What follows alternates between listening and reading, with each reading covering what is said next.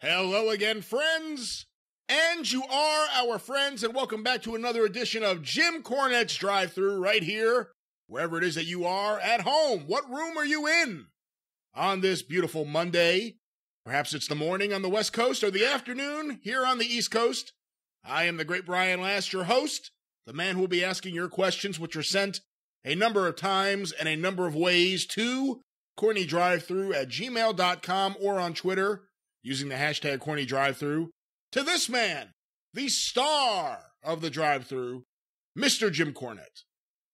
You know, first of all, it's never in morning in any time zone when you get this program up, Brian Last, maybe in Bolivia somewhere, but don't flatter yourself. And secondly,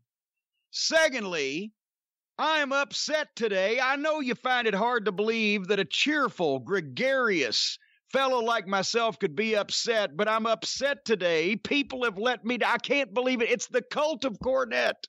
The cult of Cornette members, the listeners out there, have let me down, Brian. I'm so hurt. I'm cut to the quick, stabbed to the core because of this betrayal. You know what I did, Brian? I did it right here on The Experience just a few days ago. One time I asked for a favor because normally I'm a benevolent man. I'm a caring man. I get the merchandise out to the cult of Cornette, Cornette's Collectibles customers as quickly as possible. I ship shit as swiftly as shit can be shipped.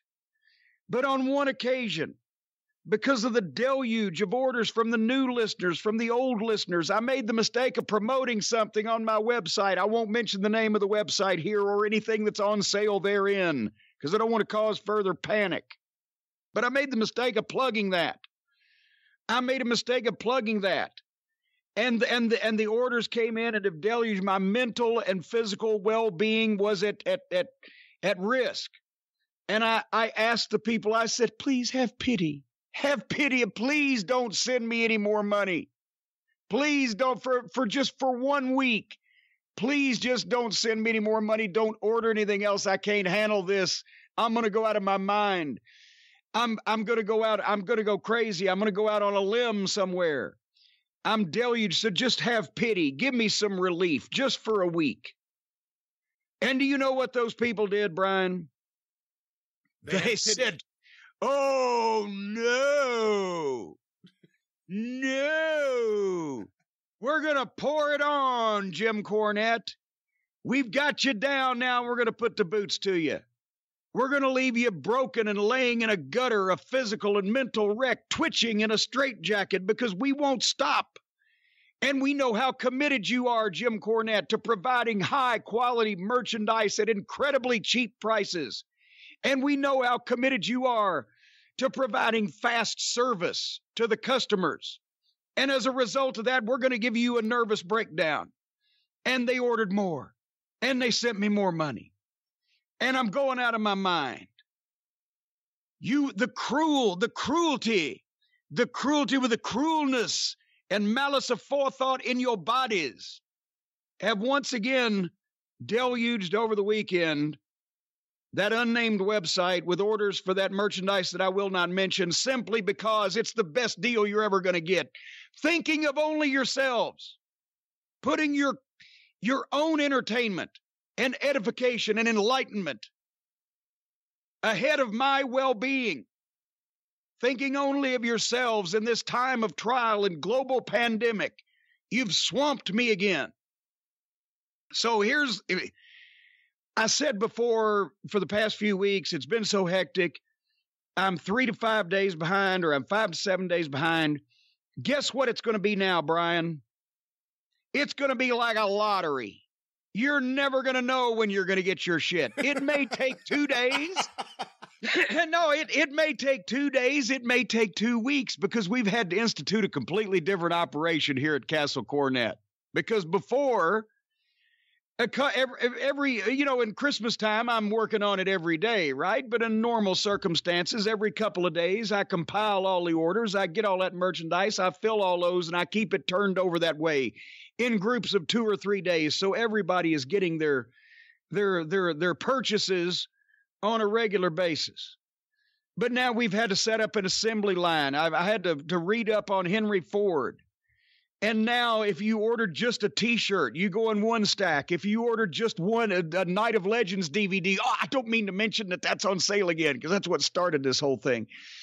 If you just ordered one of those specific DVDs, you go in another pile, and I'll spend the day doing books, or one day doing T-shirts, or a day doing Cult of Cornette membership certificates. I don't want to mention that either, because there's so many new Cult of Cornette members. But anyway, and then I'm starting on, or I started this past week. I just throw it all in a pile, and I go to the post office, take everything I can. So it may be something that's been ordered a week ago or 2 days ago, but I can guarantee for some of you, it's going to be a couple weeks. And we are restocking again.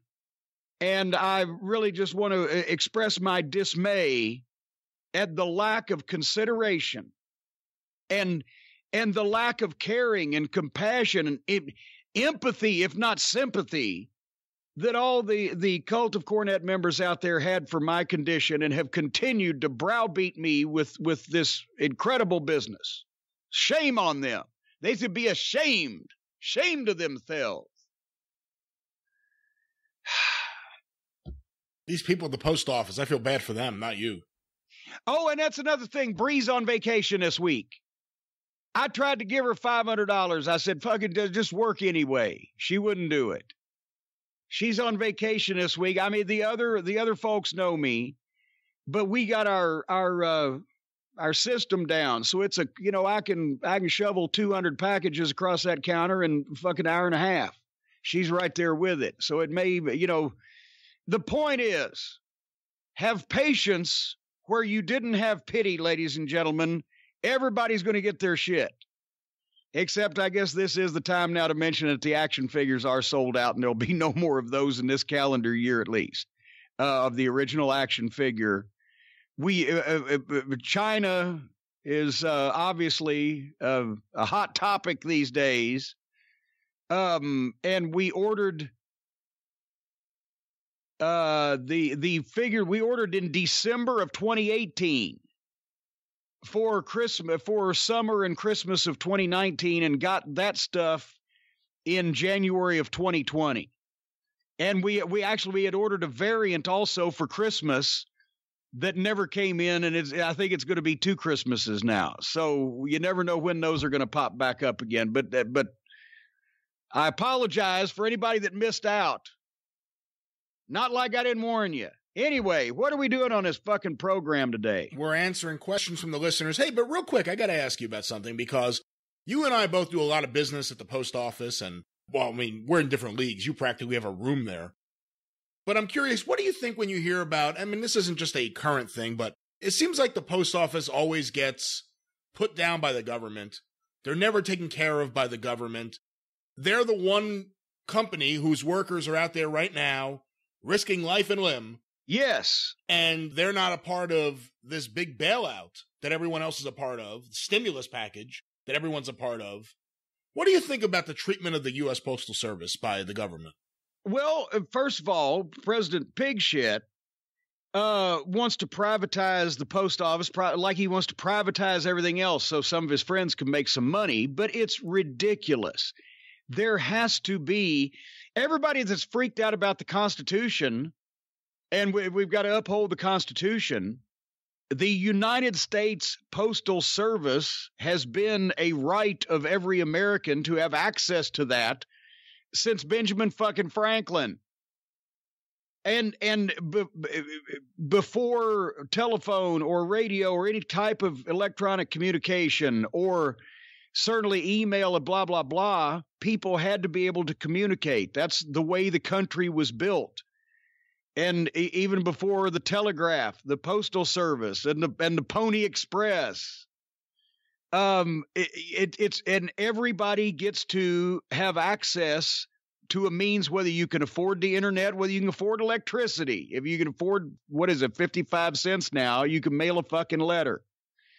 And every American gets access to it. And it should be a complete governmental agency. And they play with the bookkeeping Probably got some of their hints from fucking WCW and Turner Broadcasting and et cetera, et cetera. But whether it makes money or loses money, that's one of our rights as Americans to be able to send shit to each other for a legitimate fee that everybody can afford. So, of course, the Postal Service is, if not I don't even know if it's mentioned in the Constitution, but it's part of our rights as Americans. Is it not? I think it certainly should be considered that. And I think from all the time I spend in the post office and I talk to my mail carrier, good people, good hardworking people. And I hate that they always get the short end of the stick. And it's like they're like Guam or they're like Washington, D.C. You know, Washington, D.C. is considered a territory, has the powers of a territory, not a state. And it's like the Postal Service, you know, part of the reason for their financial problems is the funny bookkeeping. And that they are, but they aren't a government agency. Yeah. But it bothers me that they always get put down and that they're not taking. Well, and here's the thing, you know, the fucking felch gargling blunder cunt wants to bail out the cruise industry. The cruise ship, fuck the cruise ships. He doesn't want to bail out the post office, but he wants to bail out the cruise ship because he's got friends that own fucking cruise ship lines, I'm sure, or people have paid him concurrently for same. But you know what they ought to do with those cruise ships? They ought to make them the jails. Think about it. Floating jails? Yes, because here it would help everybody. Because they said, well, the virus will spread the worst in jail where you can't practice social distancing. Well, if you're out on a boat in the middle of the fucking ocean, that's pretty social distanced. So the fucking crooks ain't going to get sick. Secondly, on the other side of the fence, it'll cut down on the fucking escapes. It'll be even better in Alcatraz. They don't have to swim 1.5 miles to San Francisco. They got to swim 50 miles to fucking Mexico. The jails can be the cruise ships. Then they would actually be worth something because otherwise they're just floating petri dishes, even before the coronavirus. How many times you hear of a fucking cruise ship that comes back, everybody's got the fucking plague or whooping belch or projectile fucking diarrhea or whatever the fuck. So take all the criminals, put them on the fucking cruise ships. And then it would be more pleasant, and then they'd have better scenery, and they'd feel like they were out in the open, even if they weren't. They could go out on deck unsupervised. Where the fuck they gonna go? Well, the big issue with the cruise ships getting a bailout is none of them are headquartered in the United States for tax purposes. So, why should they get any tax dollars if they're going to have offshore offices specifically to skirt U.S. tax law? Well, of course, but that's part of the crookedness that is Trumpishness. But, you know, just speaking with common sense, why is everybody all jacked up about, the poor cruise line? I can understand airlines. People have to go from place to place for business and pleasure. I can understand the automotive industry. People have to have cars for transportation, and it's a major part of the American fabric, the auto industry. I can understand about any other industry. Cruise lines? Fuck you. Get a boat of your own if you had, go out on the lake. Who needs to be, for fuck's sake, it's just ridiculous. It's just ridiculous. I don't want to be trapped with anybody, sick or not, for 4 days on a fucking inescapable fucking location. I guess the point of this is be thankful for the U.S. Postal Service. They're good people. Yes. And fuck the people that work for the cruise lines. It's not the people who work for the cruise lines. That's the problem. Maybe the people who run they're helping. They're helping. And it's the assholes that own the cruise lines. Yes, I know. All right. You know what I want to bring up again? We talked about this on one of the programs previously, and I can't remember which one it was because I'm brain dead. But the releases, Vince Fire, it was just the experience this past week, right? Yeah. The release of Vince Fire and boy, did he get some heat for that, by the way. In several, not just wrestling news sites or whatever, but like, you know, mainstream websites were like, look, he's the first person to fire his employees in a pandemic. New Japan's paying everybody. Ring of Honor's paying everybody for what dates they were booked, even though they only, run a few dates. They're paying everybody. Everybody else is like, okay, it's not the boys' fault, so we're not going to make any drastic fucking changes here. And Vince, lops off everybody's head. But Gallows and Anderson were two names that surprised us when you mentioned them to me. You were reading the list off. And because they were just with AJ, they were just being fucking used. They were just the goddamn. And when we were watching Raw for that many months, for 3 weeks, they were on the show and they did they were in the, what'd they call it? Not the Buried Alive, the Boneyard match. And all of a sudden they fire. And then when I think back, they were being courted. They wanted to leave back last year when their deals were up, right? And they were being courted to stay, and they were being given raises and trying to talk out of it. I don't know whether they wanted to go back to Japan or whether they wanted to go to AEW, but they obviously weren't happy, or they wouldn't want to leave. And they wanted to do whatever they want to do, which is fine, right? I like those guys. But then they talk them into staying by I just found out this figure after our discussion. They gave them $750,000 a year apiece to stay. No, you cannot go and leave when you want to, and go where you might be happier.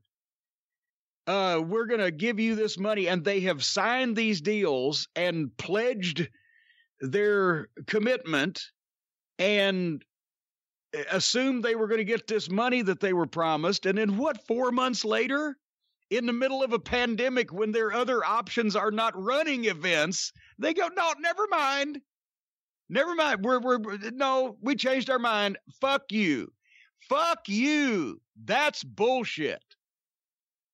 If they weren't using somebody and they'd probably, hadn't used them in a while, but they've been getting paid anyway, well, you go, okay, business is business. But that's the same thing, if you'll recall, same principle of the thing that they did to Danny Davis at Ohio Valley Wrestling in 2007. Because just the year before, or not even the year, but like 6 months before they signed, or before they ixnayed OVW and withdrew the developmental program from Louisville, they had Danny Davis sign new contracts with a new lease on the building and, renewed it, which, as we talked about when we talked about the history of the developmental promotions, they were always owned by someone else, Steve Kern or Danny Davis or whatever. So Danny's name was on the lease. Danny's name was on the contract with the TV station. Danny Davis's name was on everything.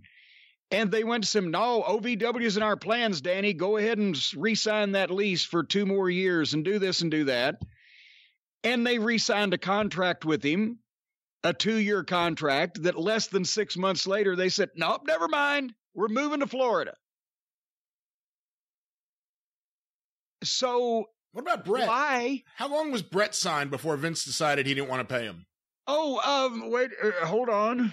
God damn it. I can't be exact, but it wasn't a year. It wasn't a year. That's what we were going to say, the same thing. It wasn't a year. So what the fuck? I said, I'm not trying to just motherfuck Vince personally. He has been very nice to me at different times. He's also, crazy. But he and Trump are more alike. Isn't that that's been Trump's gimmick since the dawn of time? Just do shit and don't pay for it, or promise shit and don't come through with it. And when you think about it, and that's why I've told a few guys this in recent years, but when they have contracts without clauses where, after every 90 days, we can determine whether we still want to keep our word or not, is basically what it is. Or we can just say, no, we're releasing you. Then you don't sign a 3-year contract. You sign a 90-day contract. I've brought that up since they started putting these out clauses in these contracts. anytime anybody ever asked me, not in front of Vince or whoever else was involved, I said, no, you're not signing a fucking 3-year contract. You're signing a 90-day contract if that clause is in there. So, but still, that's not fucking Gallows and Anderson's fucking fault, because why would you try to talk somebody into fucking staying, talk somebody into staying, talk somebody into staying, because you don't want them to go work for somebody else and give them that much money and them think, okay, well, they're going to fuck us in 3 months. But that's obviously what it is, because if they wanted them so bad 3 months ago to pay them that much money, it's not like they were No Way Jose, who I've seen his name on the internet and I've never yet seen this fucking guy, but he just got released. It's not like it was that. They were featured, they were courted, they were promised, and then once there's no competition, well, yeah, and I don't know why that guys, believe that's not only. I don't like to go back to where I didn't enjoy it the first time if somebody fucked me around or lied to me or whatever. But I can't understand this. And they're in a better position than others, even though they haven't been used properly in the WWE. They'll be able to get a job somewhere when this all ends, but they at least have their names. Yes. Guys like Drake Maverick, he can't use that name ever again. Guys. Well, that might not be a bad thing. But the point is, I like that kid, but the name, it sounds like a fucking 70s gay porn star. Well, the point is, they cut all these guys, and they don't just get cut from WWE. They also lose access to the name that the most amount of people would know them by. Well, yeah, and also, and not even bringing up the subject that in the middle of a pandemic, nobody else is firing people, but the biggest company in the world is. But then they just gave out the stockholders as dividends this past week. After they came out to make the stock look good, they come out and say we have $500 million in cash and available credit, and then they fucking fire all these guys in the middle of a worldwide pandemic to say what, $700,000 a week, did they say, or something like that on salary? I think it's $750,000 maybe a month, not a week. Or a month. Well, okay. Well, that $500 million ain't gonna last forever. But they've always been screwy with him because we've talked about it on the show here before. Hopefully people can look it up somewhere on the YouTube. The whole independent contractor fiasco and how it's bullshit. And going back to, the past several years, and then when the last week tonight with John Oliver thing came out, we talked about it. And I think, didn't we have Steven on one time to discuss what is and is not an independent contractor? Yeah, we did. But when I was there, for example, when I went up there in '96 to work on the creative team, I was already under a talent contract, and the talent contracts then, I don't remember having 90-day out clauses in those contracts. I don't know whether that's before they got smartened up to the fact they could do that or whatever. I'd have to go back and look, and I can't reach it right now. But it was basically you contract as a talent, and trying to think, I don't even know whether I had a minimum. I did not have a minimum. I just had a talent contract, the old-fashioned ones. Because I'd been working primarily Smoky Mountain Wrestling, I'd just been coming up and doing TV and pay-per-view for the most part for the WWF. So I was just under a standard talent contract. Then when I come up to Connecticut in February of '96, they put me under another contract, a consultant's contract to be on the creative team. Because obviously people on the talent roster couldn't be employees, but they wanted to have me covered and my additional pay and my additional responsibilities. So they put me under a consultant contract. You're following this, right? So now I got 2 contracts, but neither one of them make me an employee, because you can't be an employee and be, one of the boys who's supposed to be independent contractors. So then in early '97, Ed Kaufman, one of the head legal guys, not Vince's private attorney, Jerry McDivitt, but Ed Kaufman was the head legal honcho of WWF corporate at the time. He sees me walking down the hall in the office, and he's, "Oh, Jim, I'm so sorry. We have let your we've let your contract expire because since I was under 2 contracts, they let one of them expire." And I can't remember which one it was now, but for the purposes of this story, it doesn't matter. But I looked at him. I said, "Ed, it doesn't matter." I said, "I'm here until either Vince don't want me to be here anymore or I want to go home. And whatever you put on paper ain't going to change that," and just walked off, right? And he was just freaked out that I wasn't concerned about my contract. 'Cause what the fuck? But anyway, right about that time, because since I was at the end of 96, Vince decided to take me off of managing because I was still not making the live events. I was just doing TV and pay-per-view, and he wanted me to concentrate on the office. So, and the thing with Vader was not going to happen. We've told that story. The SummerSlam 96 with Vader and Michaels was supposed to be what it was. And then Survivor Series 96, Vader was supposed to work with Shawn in the return and fuck him and win the title. And then January 97, Royal Rumble in the Alamo Dome in San Antonio, Michaels was supposed to, that was the end of the trilogy, and Michaels would win the title back in his hometown in a stadium full of people. Instead, Sid got the title, and then Michaels won it back from Sid, yeah. Yes, because after SummerSlam, by the time that fucking Survivor Series rolled around, Michaels didn't want to work with fucking Leon, and had put the mouth on him enough and poisoned him with Vince that he'd changed it to Sid, who was... Believe it or not, Shawn thought Sid was going to be safer. And he was, except, if shit happened by accident, but he was safer on purpose. Anyway, so at the end of 96, they're not going to do that with Leon, and now Leon's on Vince's shit list. So that's when I passed Leon off to Paul Bearer, and they took me off of managing. So at early 97, point being, they decide they're going to make me an employee.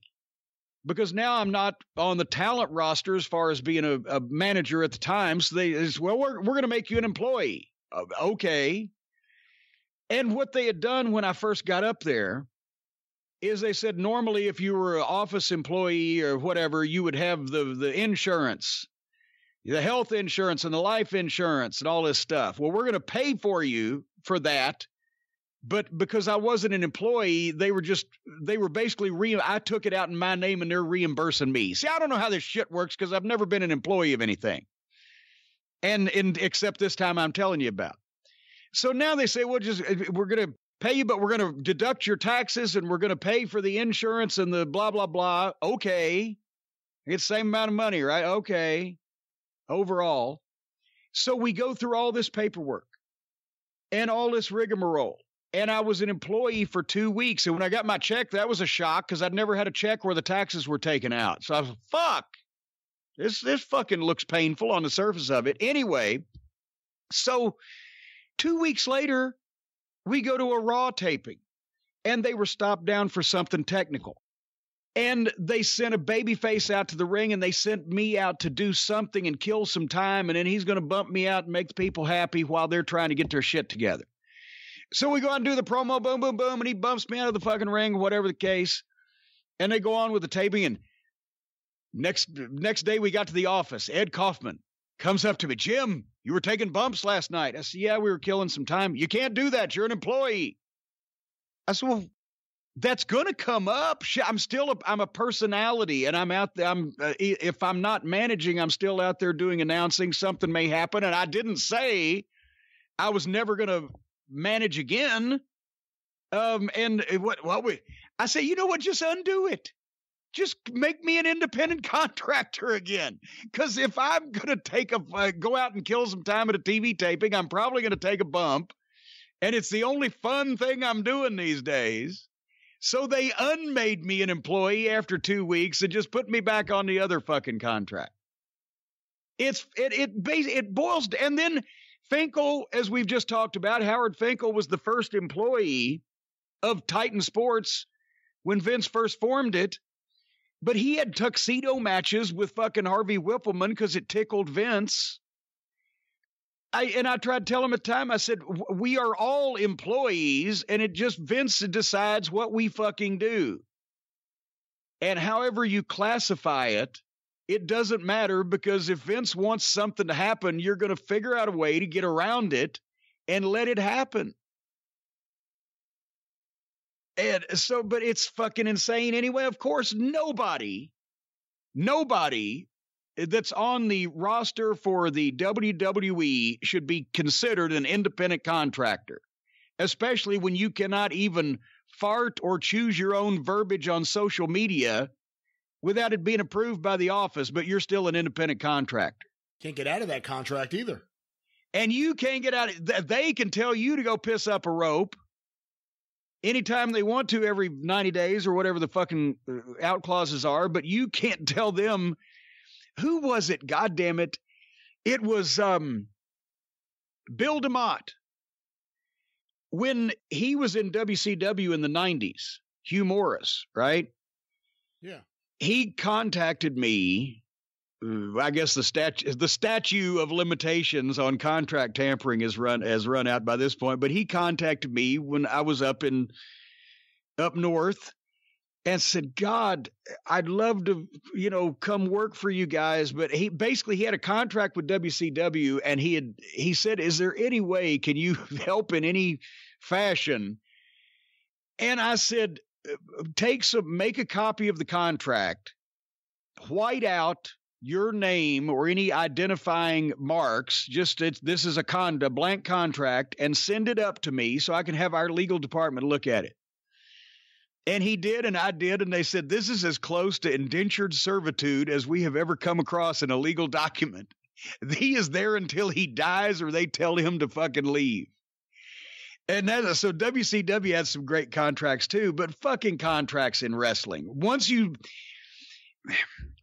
get to the level of involvement with each other that you are working for a company like the WWE or like WCW as it was run in those days, you're an employee.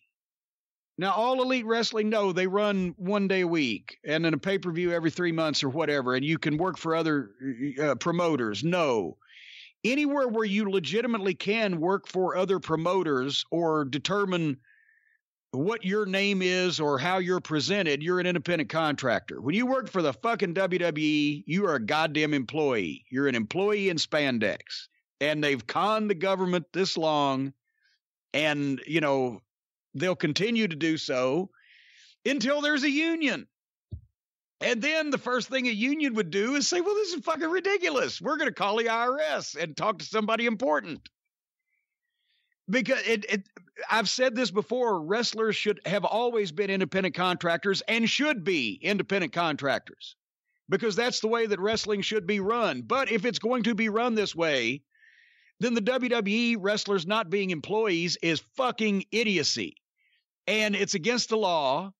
And the IRS, well, wouldn't you know who won the pony? Guess who technically runs the IRS? We haven't even seen dipshits' fucking tax returns, much less get them to reclassify Vince McMahon and Linda McMahon's employees. But nevertheless, it's insane. But anyway, Brian, Stephen P. New, I will say his name even before the music today. Stephen P. New was just recently talking about the fact that if wrestlers got together and formed a union, that some of these problems would be taken care of.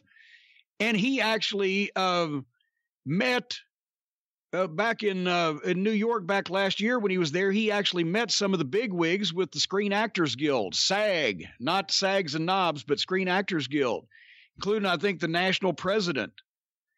And, asked him questions about it. He knows a little bit about this. So we had him on here a few weeks ago talking about if you're an independent contractor or a gig worker, you might be eligible for unemployment now under the new rules if you're a wrestler. So I think that somebody ought to get together and retain Stephen P. New to represent the entire WWE locker room on behalf of the United States government, the IRS statutes, against the evil corporation that just fired a bunch of people in the middle of a pandemic. Don't you?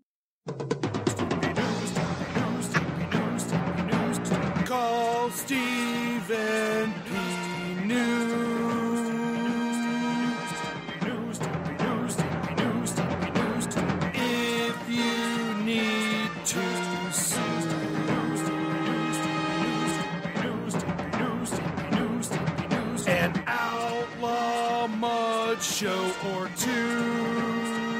Those are the rest. You know, thinking back now, I don't know if you wanted me to play that there. I know. I love it. It was perfect. It was perfect. No, and see, that's the music that he could play. When he came into the courtroom to face down Vince McMahon and we could have pyro for him and everything. And finally, wrestlers would get their due and be treated like that's the whole thing is, hey, I'm all in favor of old-fashioned wrestling. Let me just put the period on that. I'm all in favor of old-fashioned territory-style wrestling where the guys booked themselves, gave 2 weeks notice and blah, blah, blah.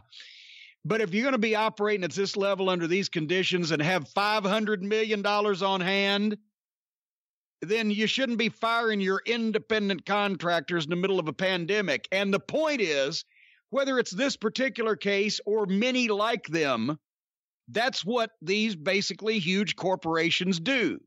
And the shady bookkeepers and bankers that they deal with and everything, that's why you need somebody like Stephen P. New, newlawoffice.com, 888-692-8084, on your side.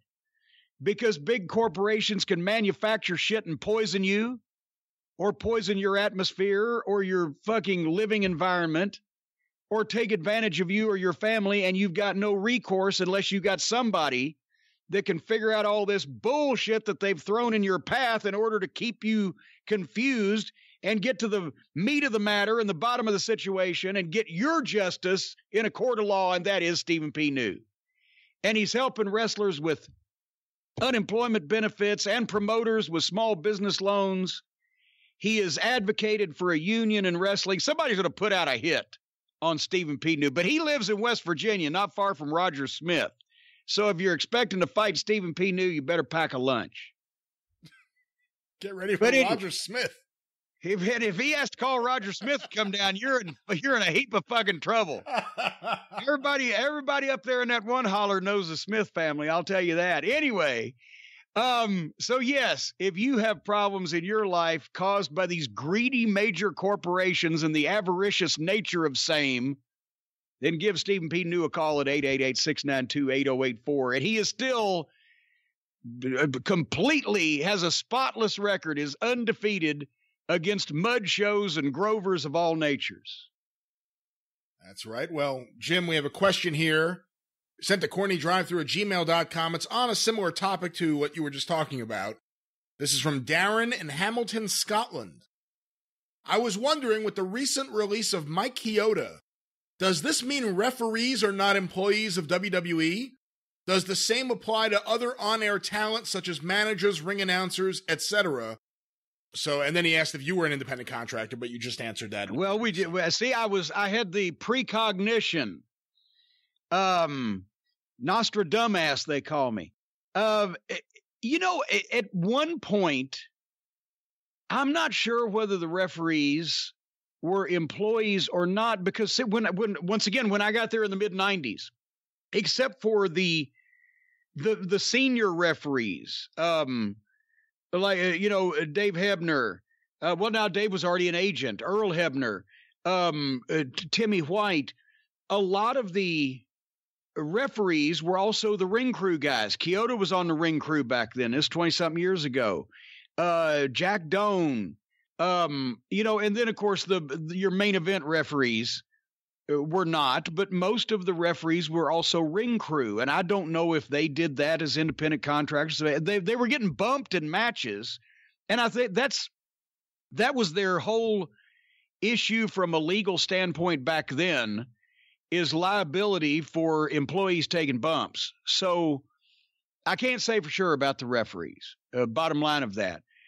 I've seen, somebody said that they may have let Chioda go because they're looking for younger people. What, now the referee has to be fucking, he's been there for 25 fucking years or more. I think more. And I would think loyalty might count for something besides, you got a few wrinkles or whatever. I don't know. I haven't seen him lately. Haven't spoke to him. I miss a good old referee like Dick Worley or Paul Morton. Some of them look old. Yes, old and experienced. Like the old Mills Lane. Yeah, right. He looked like Paul Morton. He looked like he was 100 years old for 50 years. Paul Morton never aged. He looked the same age. He always looked old. We thought he was fucking 70 when he was probably 50 because he lived another fucking 30 something years and he still looked the same. But anyway, what was the rest of that question? That was really it with the question. But AEW wants to be all inclusive. Let's get a referee who's over the age of 40.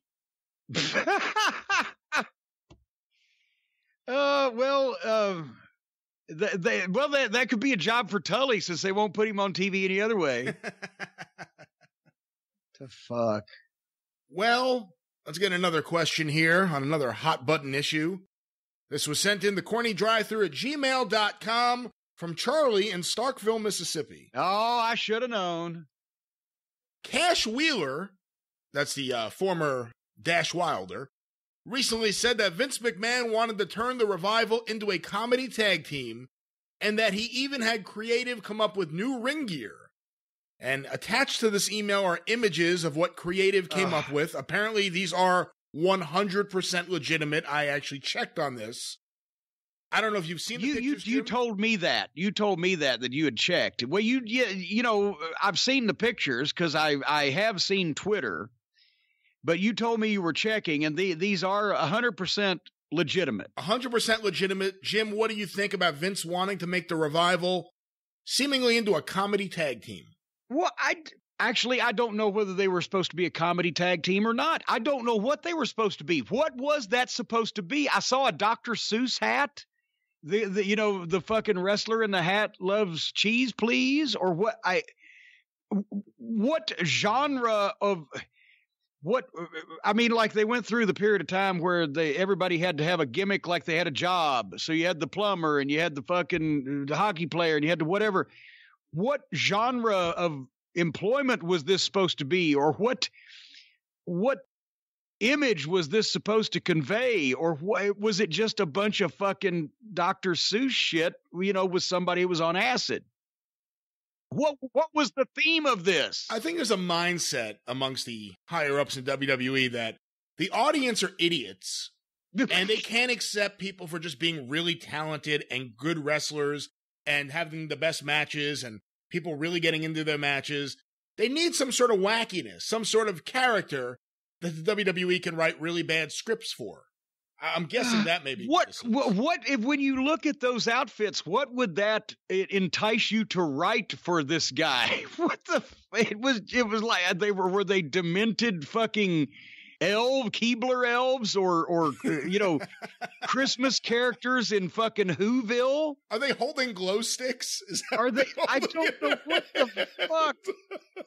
And how would you even go to somebody and sit down with them and say, here is what we want you to do, and show them that and explain it to, I guarantee you it was probably Bruce Pritchard, the explainer, that they made explain it to him, because he's almost as good as Vince, who can say a bunch of shit to make you, until he walks away and later on you're reflecting on it, it almost makes sense when they say it. But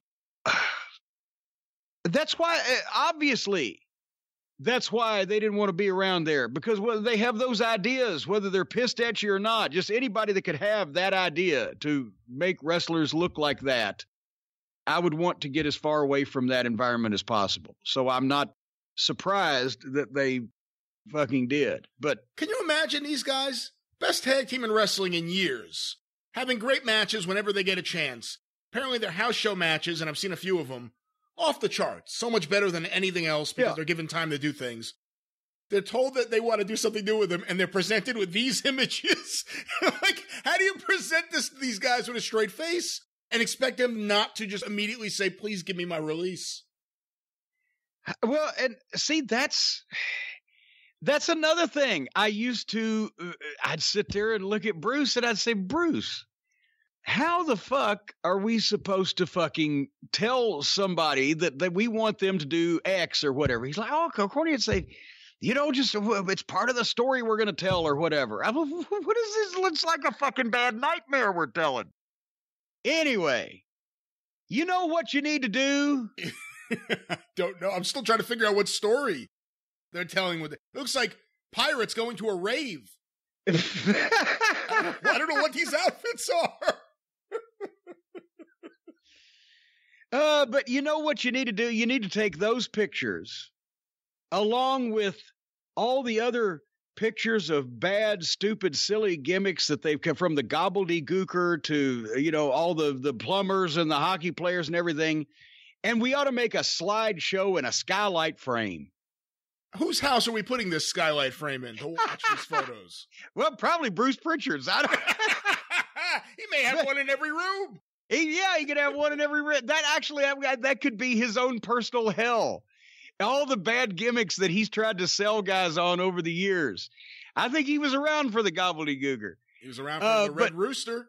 The Red Rooster. He defended the Red Rooster to my face. Well, what we need to do is we need to take pictures of all those fucking rotten gimmicks that Bruce Pritchard has defended on Vince's behalf over the years, put them in a skylight frame, and have them in every room in Bruce's house. So it's just like he's in the Twilight Zone. He goes from one room to another. He can never forget all the awfulness and horribleness of it. But the folks at Skylight Frames do not have to torture you. They can spruce up your home and make it look better than ever. Because we talked about this last week.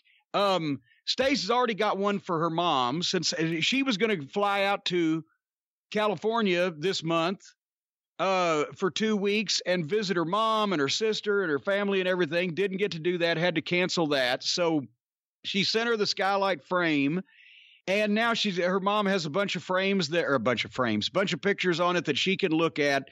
She got one for me and put Harley Quinn pictures so I can kind of rotate it and look and what do they call it? I can touch swipe, the slideshow thing. Well, the slideshow is always going, but if you decide it's not going fast enough for you, you can go right to the next photo. Yes. Yes, I can do that. I can do all this stuff. I can touch the screen. That's what I can. The frame does everything else. Well, everybody knows I don't know how this shit works, but you will, folks. Everybody else in the world can work a skylight frame. They've got a gimmick where if somebody sends you something you like, you can fucking touch and thank them for it. You can touch a lot of things with this. Instead of other people, touch the skylight frames. It was a quick setup for Stace. It's effortless to email the pictures if you know how to email like most people do. It looks good in the house. And since everybody's away from family and loved ones and not able to go visit like Stace wasn't or whatever, maybe this is kind of the next best thing. Send something to somebody that you can keep sending to and show them that you love them. And once you buy the frame, you can send all the shit for free. So you can keep sending shit endlessly.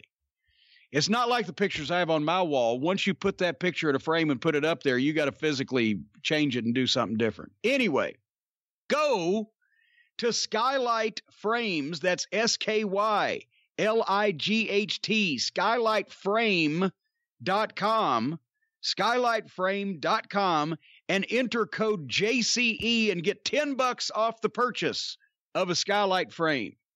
And let your loved ones know that you haven't forgotten them, which that's especially helpful whenever they go to revamp their wills. Something cool for yourself, and it's a fantastic gift. I have to say, we've become a big fan of the skylight frame here in the house. You're a big fan of a lot of things. Hey, you know who's not in Bruce Pritchard's skylight frame? Who's that? Peter Burkholz and Paul Bosch. Oh, well, he ended up on the other side of that one, didn't he? Yeah, he was the office stooge leaking all the info to Vince so Vince could steal the office. Now, you do not know that for sure just because that's what everybody else said. Tell me I'm saying something that's false. Tell me I'm saying something that isn't true. I know more than you think about this one. I got the copy of Paul Bosch's unedited manuscript of his book, which was slightly stiffer than the actual published product. But one of the lines after the Paul Bosch retirement show, Bruce has one story of it, but on the other hand, Paul Bosch's interpretation was that Vince McMahon's tombstone should read, "Here lies Vince McMahon, the man who destroyed faith in the handshake." Yeah, I'll go with Paul Bosch and Peter Burkholz on this one. Well, yeah, if I was a betting guy. But anyway. We got some more questions. This one, another hot button issue, sent in on Twitter using the hashtag CornyDriveThru from Pete Boyle. I hope you've been following this. What are Jim's thoughts on WWE holding their next pay-per-view, Money in the Bank, at Titan Towers, where apparently instead of there being ladder matches to get a suitcase, it is now a free-for-all battle from the ground floor. I don't know if they start in the parking garage, but at least the ground floor of Titan Tower to the very roof to get a suitcase that'll be hanging from something. I think they should actually start in the parking garage, because there's like 3 or 4 levels of parking garage and then 4 floors on top of that of actual offices and everything. On the second floor, they used to have, remember Sergeant Slaughter's camouflage limousine from the 80s? Of course. That was still parked there with 4 flat tires in 1999, the last time that I pulled out of the office. Right over in the corner on the second floor. And it had been fucking 15 years. Anyway, do you think they planned this when they thought they were moving to new headquarters? And they were like, okay, we'll just tear the old one up, or, is this a recent idea, you think? Holy fuck. I mean, it's one of those things. I've mentioned it before, Stockholm Syndrome. It's one of those things where they have the money and they have the budget and they have the contacts for to have things built that looks like real walls that they can go through, or the special effects. The same thing with the Boneyard match. They have the budget and the wherewithal where they can do all kinds of wild shit with a concept like that. And that's what Vince likes, is concepts. And what if we just have everybody start at the ground floor? They got to fight to the roof. And then whatever's on the roof, they probably got to go up the fucking flagpole. Who knows? But that's an idea that one of the writers will have. And it's a concept that Vince can then imagine, and you'll see his eyes, get wide, and he'll, And then they'll start saying, they'll start pitching, this could happen on the 3rd floor where, they could go in the gym and do this, or they could go in the commissary and do that over the chicken fingers or whatever. And Vince loves that kind of shit. And to please Vince, much like, the dogs trying to please their master, once they've seen that, the eyebrow go up in the eyes and the thought process start, they will start pitching shit. And it'll run away from itself. And then they'll actually be doing it. And then, and of course, now the writers, they're happy to be doing anything that they've suggested. But at some point, for a wrestling person, seeing some of this shit go on, and there weren't even nearly as many writers there. There weren't writers there then, but just the people pitching and the production people and et cetera. You start to kind of get carried away with it. I said I was on board with the Buried Alive match. I got there in the arena and I saw it. I said, this is kind of preposterous. But you lose yourself in it. But the writers have no wrestling background, and they don't give a fuck about the integrity of anything related to a wrestling match. So now they're getting the opportunity to fucking do these cinematic mini movie things, and that's going to look great on their resume when they want to get a job at, Goodson Todman or whatever the fuck. And they'll do it. And it's probably going to be visually something. How about, there's a recommendation for it. It's going to be visually something, but they've got enough money to spend to where it'll look good on camera, but it doesn't have anything related to wrestling. If 2 guys were at the office and cameras were there to capture them in a contract signing, and they got in a believable argument, which led to somebody getting slapped in the face and somebody leg diving somebody, then I can believe they can fight out that office and down the hall, and they could do a couple of things and maybe take a nice bump into something and break some shit. But once it goes on, as we mentioned, a fight like that over a long period of time in the cool location gets old. When, we did a thing with the Fantastics and the Heavenly Bodies in Smoky Mountain where We continued fighting in the back hallway of the fucking East High School in Morristown. And goddamn, there were boxes and there were poles and there were brooms and there were things you'd find in the hallway at a table and things you'd find in the hallway of a fucking high school gym. And then out the back door and jumped in our car to pull away. And Bobby Fulton caved the back windshield in with a fucking lead pipe. And that took 3 minutes tops. You know, you can't do it forever or it starts looking hokey, even with a good budget and being shot well. And to start off to say we're going to have a match like this, the sanctioned match where they're going to fight all through the fucking and go up to the roof. Well, yeah, it's cool, except it's also stupid for your credibility and for any legitimacy and just so there's ways to have fights in cool locations, but I'm afeared this is going to be another Firefly Funhouse or fucking Last Man Standing instead of even the Boneyard at this point. Do you think they'll go into Vince's office? Well, I would think they almost have to if they're going to be there, but who knows? Maybe they'll go into my old office. They probably still got it roped off with caution tape. But I mean, it's in no way would this be a legitimately sanctioned thing that anybody would be allowed to do if it was real. Not only for the chance of, you know, physically being injured themselves, but also because the company wouldn't want however many guys, well, how many guys are in it? 6 or however many fucking people are in this Money in the Bank match.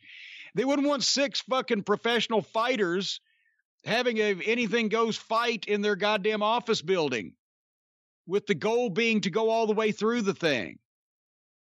That wouldn't be a thing that would happen if it was real. So therefore, automatically, you've just told people, well, we're just doing some hokey shit. Well, here's another thing. And I guess maybe the McMahons have spent enough money throughout the last 35 years that they're not worried about it. But the state of Connecticut, I believe, is another one of these states here in the Northeast where everything is shut down. You're not supposed to have gatherings and do things. I can't imagine they're working in the offices of Titan Towers. Or is it Towers or Tower? I mean, it's one tower. Titan Tower. That's what it is. Titan Tower. I mean, I know Faulty Towers was technically one building, but no, it's just one tower and it's not plural. Titan Tower. But do you think Vince gives a shit? No. And besides, I would love to see somebody come to Vince McMahon and tell him you've got to leave Titan Tower and take everybody with you. I'd love to see that. I don't care if it's goddamn General fucking Patton. So no, I don't think he gives shit about that at all. Well, our next question, Jim, sent in on Twitter using the hashtag CornyDriveThru from Sean McCarty. What are your thoughts on Mike Jackson appearing on Impact this past week? While I've always enjoyed him myself, what is your overall opinion of Mike? Do you have any fun stories of him from your time together in Mid-South? And of course, what this is referring to, Jim, I doubt you watch Impact. Mike Jackson, at the age of 70, had a match with Johnny Swinger, and I guess pretty similar to his entire career. Everyone was amazed at how good Mike Jackson was at his advanced age, but that was really the story of him throughout his career, how good he was. Yeah, well, and I did see a Twitter clip where he did a dive and walked the ropes, did some stuff. And I like Mike Jackson. I first saw him on Memphis television in 1974. He and Tony LaDue, Mike Jackson and Tony LaDue were an underneath babyface tag team, and they'd get the shit kicked out of them by the main event heels on TV every week. But Mike, they announced him at 100, I think at that time, 190 pounds. And of course, that was giving him 30. But nobody was announced at under 200 pounds in those days, except Jerry Jarrett. They announced Jerry Jarrett at 198 because he was a top babyface and wanted the sympathy. Subliminally, he was just a little bit smaller than everybody else.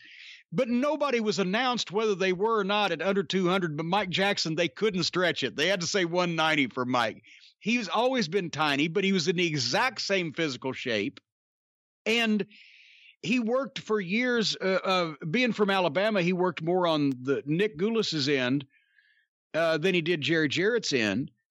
But, Mike has always just stayed in shape and always took pride in what he did. Those TV matches he had in the 80s, every time we'd get Mike Jackson or George South, that's where we'd sit down with him and Bobby Eaton and come up with a goddamn, a great high spot, right? Because they could do the shit. And I saw Mike, was it at the Charlotte reunion, or it might have been another place a couple of years ago. And I said, because I hadn't kept up with him here recently, but I knew he was still working every so often. But he told me he was working, and he hadn't told his wife that he was doing it. I said, why not? He said, because I just had, was it gallbladder surgery, or what else can you have taken out without killing you? Appendix, that's what it was. He said, I just had my appendix taken out a couple weeks ago. I said, what the fuck? You're going to fucking wrestle and take, but well, my wife wouldn't have been happy if she knew. And he had a match and was good and was fine. And he's 70 years old now. He trains. He's in the same shape. He's physically, except for gray hair where he has hair, he looks body-wise exactly the same as he did 45 years ago.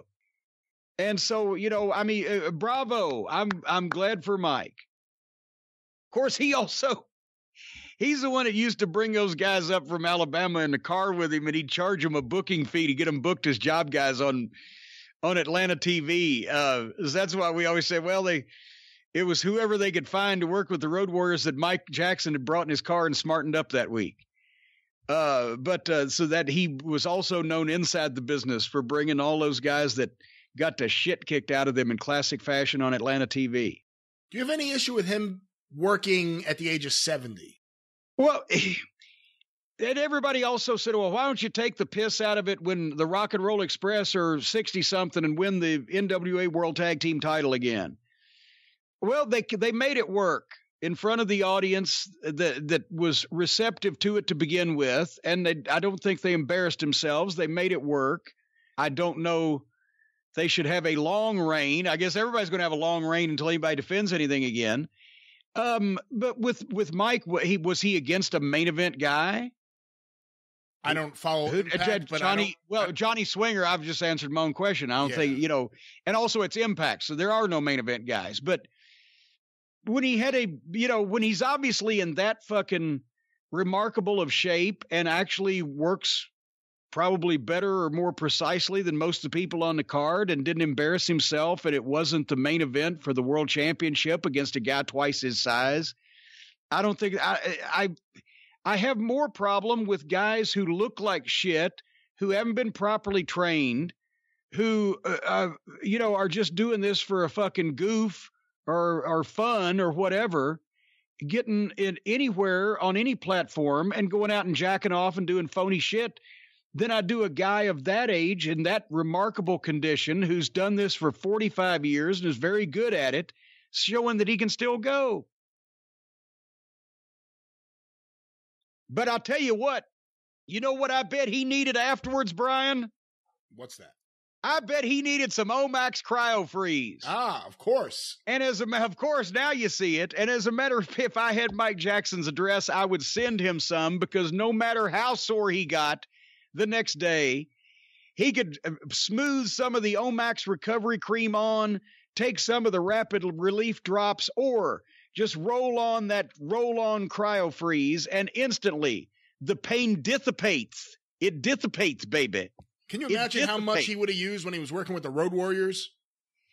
Oh, good God. You'd have had to just dip him in the stuff. Just take him by the Achilles heel and just dip him in the stuff. But anyway, no, we've talked about Omax. We read the email a week or two ago from artists down in Georgia who not only through our efforts, discovered the Omax Cryo Freeze, the roll-on, but then later on the recovery cream and the rapid relief drops. And it's helping him play with his son now after his injury that he had. But if you have sore joints, sore muscles, general aches and pains, you don't want to go to a chiropractor because, well, we're all fucking quarantined. You don't want to go out in public and have people place their hands on you because they could be sickness ridden. So get Omax CryoFreeze Advanced Joint Defense by going to Omax, O-M-A-X, omaxhealth.com, and enter the code JCE, and you're going to get 20% off. And we've had a bunch of the Cult of Cornette listeners that have tweeted how much this stuff helped them, and it can help you too. Don't let joint pain and bodily aches and aging prevent you from being active and living a healthy lifestyle. Go to omaxhealth.com and feel relief faster. Nothing I hate worse than sore muscles. Nothing. Well, a sore dick, because a sore dick, you just can't beat a sore dick. Didn't expect you to go there. Well, yeah, you can't beat a sore dick. I'm telling you, that's the worst. Well, for your sore muscles, use Omax. Wolfman's got nards, man. Anyway, that'll be later. Watch it. Now you have to watch that movie, Monster Squad. When do I have time to watch it? You were just browbeating me, just whacking me over the head right before we went on the air because I haven't watched certain things. I have not watched anything. I've had the television on in the background while I've been performing my functions and my duties as the head of Cornette's Collectibles and as the head of the Jim Cornette Empire to record and fill orders. That is what my life is now. I record and I fill orders. Do you have music on in the background? Do you listen to anything? No, because if I have music on in the background, then I'm going to sit there and look up and start thinking about the first time I heard that song. It was the summer of '69 or whatever the fuck, and then I'm going to get lost. No, I have the news on so I can tune it out, but still through some osmosis, I can pick up on what's going on, but it's not something you have to visually watch because I'm concentrating on other stuff. All right, well, let's see if we can get an answer for this next question through osmosis. Sent in the CornyDriveThru at gmail.com from Daniel O'Connor in County Limerick, Ireland. Hi, Jim. I was listening to Scott Hall talking about a WWF show he did in the 1990s in Calgary. After the show, Bret Hart invited a lot of the wrestlers over to his house. Scott Hall thought this was a really great gesture by Bret. Bret gave Scott Hall a guided tour of the house, and in every room there was a picture of Bret in his wrestling gear.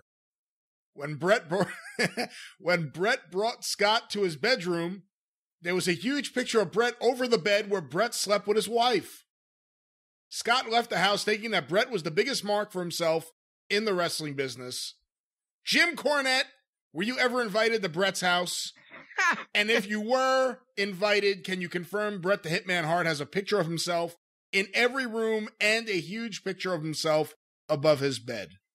Well, first of all, no, I cannot confirm that because I've only been to Calgary, Alberta, Canada, one time in my entire life. And that was the Stampede pay-per-view in 97. Yeah, Calgary Stampede. Calgary Stampede. I was trying to say International Stampede. The Calgary Stampede pay-per-view in 97, and drove immediately after that to Edmonton, where we were doing Raw the next night. So I was only in Calgary one night, never invited to Bret Hart's house. By the way, it's freaky fucking weird weather up there. It was 10 o'clock at night and broad daylight and people out working in the fucking fields on the farms in between Calgary and Edmonton at 10 o'clock at night. I've never seen anything like it. It was fucking strange. Anyway, I cannot, I can believe that Bret probably has a few pictures up, but once again, it's Scott Hall, so take the story and possibly wrestlers' exaggeration, take story with a grain of salt. But I mean, I have tons of pictures of me up in my office because it's my office. But there are no pictures of myself up except with family in any other rooms of the house. So it's kind of the theme is other rooms have their other themes. But you would be a little excessive if you had a picture of yourself in your gimmick in every room of your house. What is the oddest thing you've seen in a wrestler's home? Oh God. I mean, I'm trying to think of odd stuff. I mean, I haven't been to a lot of guys' houses that would have the odd stuff. I mean, Not exactly. I mean, I'm sure if we went to David Schultz's compound down there in Tennessee, we'd find some interesting things. There was always some type of workout equipment of various kinds. Sometimes furniture, sometimes not. What was Jake's house like when you went there in 94? It was a normal house in suburban Atlanta. Didn't seem odd at all. I mean, I didn't go poking in his goddamn bedroom closet, but from what I was in, it was a nice suburban home, fairly well kept and up to date, which he obviously got with money he made from Vince because he wasn't making enough money to live there at that particular point in his life. All right. Well, I guess we don't have any real conclusion. I don't really have any conclusion. I have no go home for this bit, so I will take a small bow. Can you believe that Bret Hart would do this? Would have pictures of himself all over? I can't. That's why I'm saying I can't denounce this story. I can't denounce it, is what I'm saying. It is Scott Hall, and maybe a little exaggeration. Maybe not every room, but I think there's the grain of truth is that probably most rooms did indeed have a picture of Bret in his gimmick. This is one of those things you hear about Bret from some of those guys like Scott Hall. I'm a big Bret fan, but what do you think about the argument that Bret took himself too seriously and was a mark for himself? Well, I've even said that before in some cases. That Bret took, I didn't say mark for himself, but took himself too serious. He didn't take the business too seriously. I always appreciated the seriousness with which he approached the wrestling business, which was passed down to him by his dad and his older brothers. Every once in a while, I wish he could have lightened up about himself. But I'd rather somebody, in hindsight, err on that side than these fucking jackoffs that don't take themselves or the business or anything else seriously. And I think that's how, with Bret and Shawn, it was oil and water because Bret took his business seriously and took what he was involved in seriously. And Shawn Michaels was just jacking off and didn't give a fuck about anything. So they just, that was going to happen. But I'd rather take the guy taking himself seriously these days than it's gone so far in the other direction. Our next question sent in the CornyDriveThru at gmail.com. Actually, excuse me, sent it on Twitter using the hashtag CornyDriveThru. Well, now you change your story.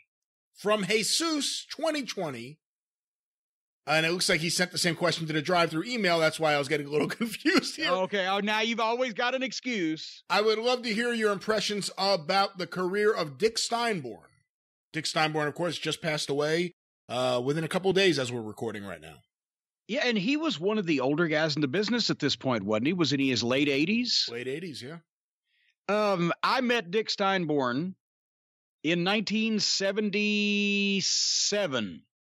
We may have talked about it before, but in 1977, when they had wrapped up the big program with Lawler and Dundee in Memphis, after all those sellouts and that big business, Elvis had just died.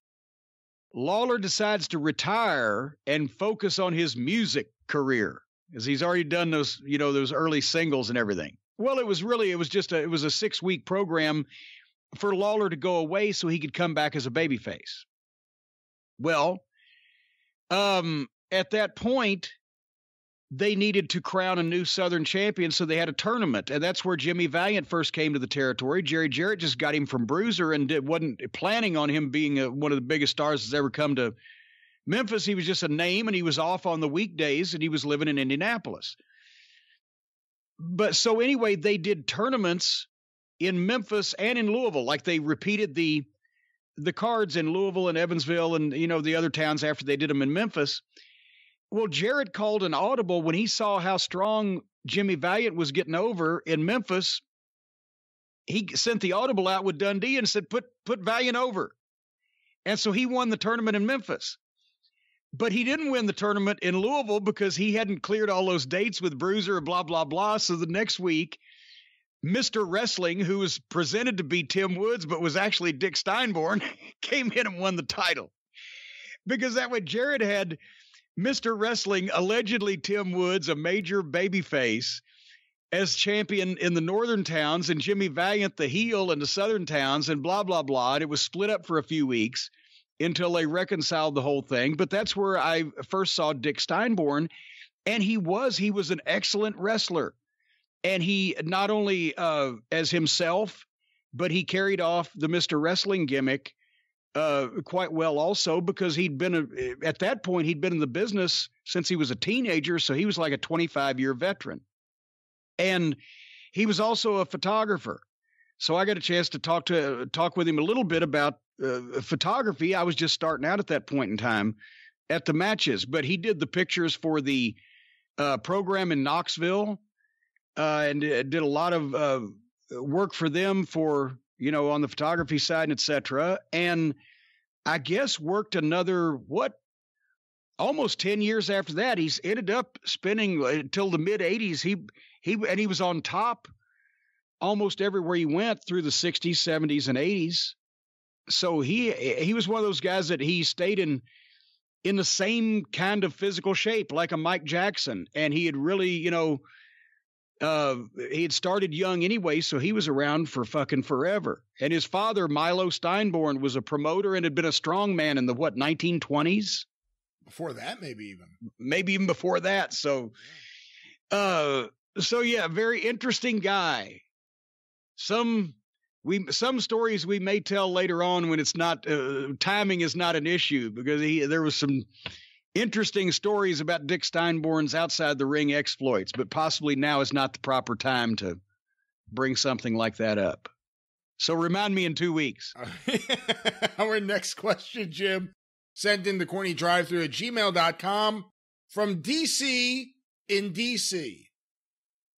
If wrestlers are supposed to be big, strong, tough individuals, why are their armpits clearly shaven? When was the first time you recall seeing this as being the norm? When's the last time that you thought it was going to be a real good idea to have some sweaty fucking beast fucking grab you in a headlock with a big fucking tuft of hair under his armpit? That's the whole idea. You're not shaving your armpits for cosmetic reasons. You're shaving your armpits for goddamn philosophical reasons. Love your neighbor and be nice to your opponent. If you go back and look, Dutch Mantell in the 80s in Memphis, he not only he shaved his sides, the actual side, his sides, because he was so hairy, he was covered with hair all the way around. And if he grabbed you in a headlock, it wasn't just his armpit. Your head was in the middle of wet hair all the way down his side. So he kind of shaved it to where it looked like it was natural. It kind of tapered off, but he would shave the sides. He shaved his wrists so he could put tape on, because his wrists were so hairy that he couldn't pull the fucking tape off if he put it on. As a matter of fact, at one point, I think he was shaving the back of his fucking knuckles. But no, that's not anything new, and it's not to make although it's a bodybuilding thing also that, guys shave their entire bodies now and they put the baby oil on so they look better. But, it's always been a somewhat of a common sense thing that if you had excessive body hair in places, and if you had real hairy legs and you were going to give somebody a fucking head scissors, you needed to do something about that. My God, I won't mention any names, but I saw a female wrestler one time that at a certain point in the fucking match, her bathing suit bottom had come up and pulled up, and it looked kind of like a wedgie thing, and it looked like she had a fucking Beatles wig trapped in. Oh, come on, name names. Well, no, I just. But I'll tell you, and here's another thing. What's causing all that is excessive body hair. But you know what can solve all that, Brian? Oh, I know this one. Our friends at Manscaped.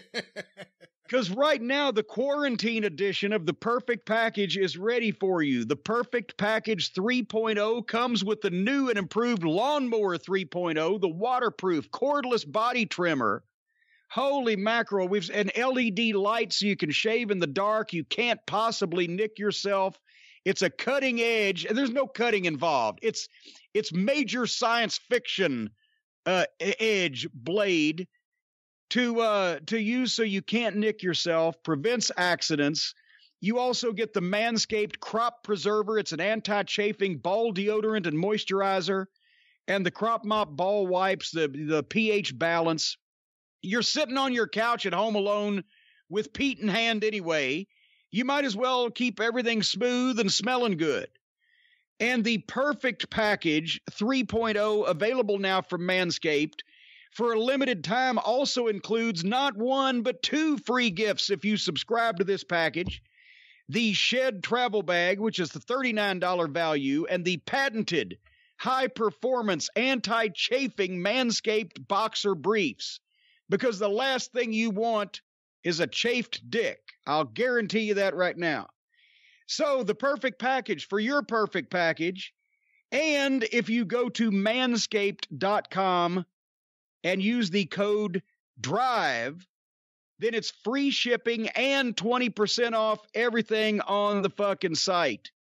And I have just used it because now you can't even get a haircut, because why do I want Sissy down at Great Clips fucking breathing all over me, as the Dream Machine used to say, blowing her whiskey-smelling breath and shaking her nicotine-stained fingers in my face right up on me to cut my hair. I don't want that because she could have a deadly virus. So I've been taking the Lawnmower 3.0 and trimming around my ears and the back of my neck and various other places, because you can use it anywhere. What about the Wolfman? Well, you can shave the Wolfman's nards with the Lawnmower 3.0, and while it is hardy and sturdy enough for a man, it is gentle enough for a woman also. So if there's any landing strips that need to be shaped on your female cohorts in the house, well, now you can use this too. Anyway, 20% off, free shipping, manscaped.com. DRIVE is the code. Did I say JCE on a code earlier? Oh, I don't know. Sure did. I sure did. Which one? I don't know. Well, use Drive if you're listening to this program. Yeah, you don't even have to edit that out. Just use Drive if you for all these codes. Oh, God damn it, I'm fucking going out of my mind. On the topic of Sissy, though, cutting your hair, do you have that option? I mean, every barber shop or any place to get your hair cut around here is mandatory shut. Can you go get your hair cut in Kentucky? Well, I don't know, because I haven't gone to try to get my hair cut. So I guess you can't. I don't know why, I don't know why they would be open. It's not essential. We can all go around looking like savages, I guess. I try to get my hair cut once every 4 weeks. How many weeks has it been? It's been 8 weeks now. Oh, boy. I was about due when all this shit started happening. Vince, I've told you about Vince's haircuts, right? In Manhattan. At the hotel in Manhattan, the $100 haircuts. He would go once a week, except if he was out of town on an extended trip. He would go once a week. He would be driven from Stamford, Connecticut, down into Manhattan to go to this hotel where there was this uppity-tuppity barbershop, and the same guy would cut his hair, and he would give me and Bruce talked about this, $100 for the haircut. This was in 1996, and he'd still tip the guy on top of that. I can't imagine how much it is now. And how much could your hair grow in a week? And he's always shaving his facial hair, you said. Well, yeah, he shaves with the electric razor. Every time he gets in the back seat of the fucking limousine, he's shaving with the electric razor, gouging his face to make sure that any whisker that pops its fucking head up is whacked quicker than a fucking whack-a-mole in Myrtle Beach. It's almost as if he has some compulsion issues. It's almost like that, isn't it? Almost, yeah. Almost. He wants to control the hair on his own face. Can you see Vince with a beard at his old age? No. Oh, no. Oh, God, no. No, the most on our writing days, sometimes where Vince would be in his home, and we'd get there at 9 o'clock, so it's not like he's been out and about, right? He's been up and probably worked out. But he'd be wearing casual clothes or workout sweats or whatever. Every once in a while, it would look like he hadn't shaved that morning. It would look like he hadn't shaved until since the previous night. That was the longest amount of facial growth I ever saw in Vince McMahon in all the years I knew him. Maybe he didn't shave quite that morning before we got there. He looks awful now because, when he went gray, he embraced it and he looked kind of all right. And now he dyes it and he just looks like that old man with the dyed hair. He looks awful. Well, wait a minute. If he went gray and now is dyeing it, now that the people, that's like trying to not expose your business after you've exposed your business. If people have seen you gray, they know you're gray. So anytime they see you dark-headed, they know you're bullshit, right? You would think. So why would you do that? And he always had a weird issue. Jesse Ventura said that Vince was always telling him to make fun of his wig, even though it wasn't a wig. Well, that's because his hair is always perfect because he gets $100 haircut once a week. Once a week. So people would laugh about how perfect his hair was. All right. Well, let's get another couple questions here on the show. I guarantee you that Vince has never had anything as great as Manscaped, though. I would guess that you're probably right. Promo code DRIVE. Promo code DRIVE. Well, this question was sent in to CornyDriveThru@gmail.com from Chris in Chesapeake, Virginia. I'm going to guess, Jim, that you have not had a chance to watch AEW from this past week. Well, you'd win a lot of money on that bet. I was listening to commentary on AEW during the Chuck Taylor-Kip Sabian match. At some point, Tony remarked about Chuck's... And also, by the way, I'm sorry, but I don't really want to see a wrestling match with anybody in it named Kip. He's all right. You're too hard on him. Or Claude. Well, Claude, I'll give you, although Thunderbolt Patterson may have a thing or two to say about that. I've seen Thunderbolt Patterson matches in person, and I'm sorry that I did. Well, at least the fans were into it. Boy, when he came to Tennessee for a brief little while, he didn't have the fucking whole history of Atlanta behind him, and it didn't translate. Ooh, got over like a fart in church. Well, back to this. During the Chuck Taylor-Kip Sabian match, Kip. At some point, Tony remarked about Chuck's physique, and Jericho said that Bobby Eaton didn't have the best physique, but he was one of the best workers ever. They were insinuating that Chuck E.T. was the new Bobby Eaton. Any thoughts? I think Jericho just wanted to mention Bobby Eaton's name on television and was trolling everybody else. No, Chuck Taylor looks like a goddamn sack of wet hammers. He's got a fucking awful fucking frame, no definition, no tan. He's almost sway back the way he tries to stand up and kind of bow up, and that fucking haircut and that face. So, all I can say is both Jesus Christ and Stalin both had beards. That's where the similarities end. All right, our next question sent in to CornyDriveThru@gmail.com from Tim King. Would the Legion of Doom 2000 have worked if they left out the 2000 and Sunny and did it in late 1997? Oh, God, I remember. Sonny looked great with them. For the brief period of time, I have actually a publicity picture. It was Hawk and Animal with Sonny. They had the fucking spikes. She had like a female Road Warrior outfit on. That picture looked great. If they had ever been able to figure out what made the Road Warriors work and just done it instead of trying to make the Road Warriors WWF-ish, yes, it would have worked, but they never did that. So it didn't matter what time period, what era they did it. The Road Warriors didn't get over in the WWF in, 1990? And they didn't get over in 1997, and they didn't get over at the last time LOD 2000, which was in 98 or 9, actually. They jumped that up a little bit. Because they didn't know. And then with Hawk's issues, once that they took Hawk out of the team or tried to for a second and make it Animal and Draws, then that had shot that whole thing to hell anyway, but they just never could figure out. Hawk and Animal were not a natural fit for the WWF environment anyway. Because when Vince tried to make his own Demolition, Bill Eadie was still he was a veteran and a great worker and knew the WWF style and could have those matches that way. And Darsow was young and a good athlete, but he could be the partner. But they had WWF style matches with a demolition gimmick. The Road Warriors came out and were themselves on their promos off the top of their head, and in the fucking matches, they did their shit.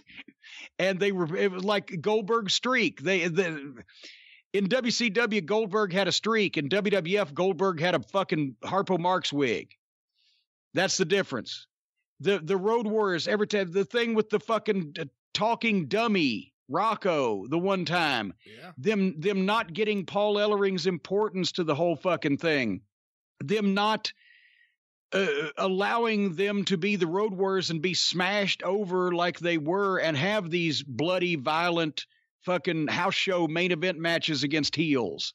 It just didn't translate. The WWF was too clean for the Road Warriors. They were the definition of the, baddest asses in the fucking business. And people had seen them, fighting and busting open the Road Warrior or the Horsemen and the Midnight Express and the blah, blah, blah. And then it's like the WWF was just too slick at that point. And there was a wink that the Road Warriors really weren't the Road Warriors, like there was a wink that nobody else was really who they were up there. There had to be some entertainment value to it, whether the puppet or whatever the fuck. It was just like they were doomed from the start. Yeah, they took the edge off them because they also, it's a minor thing you would think, but they went from wearing black to wearing red with black.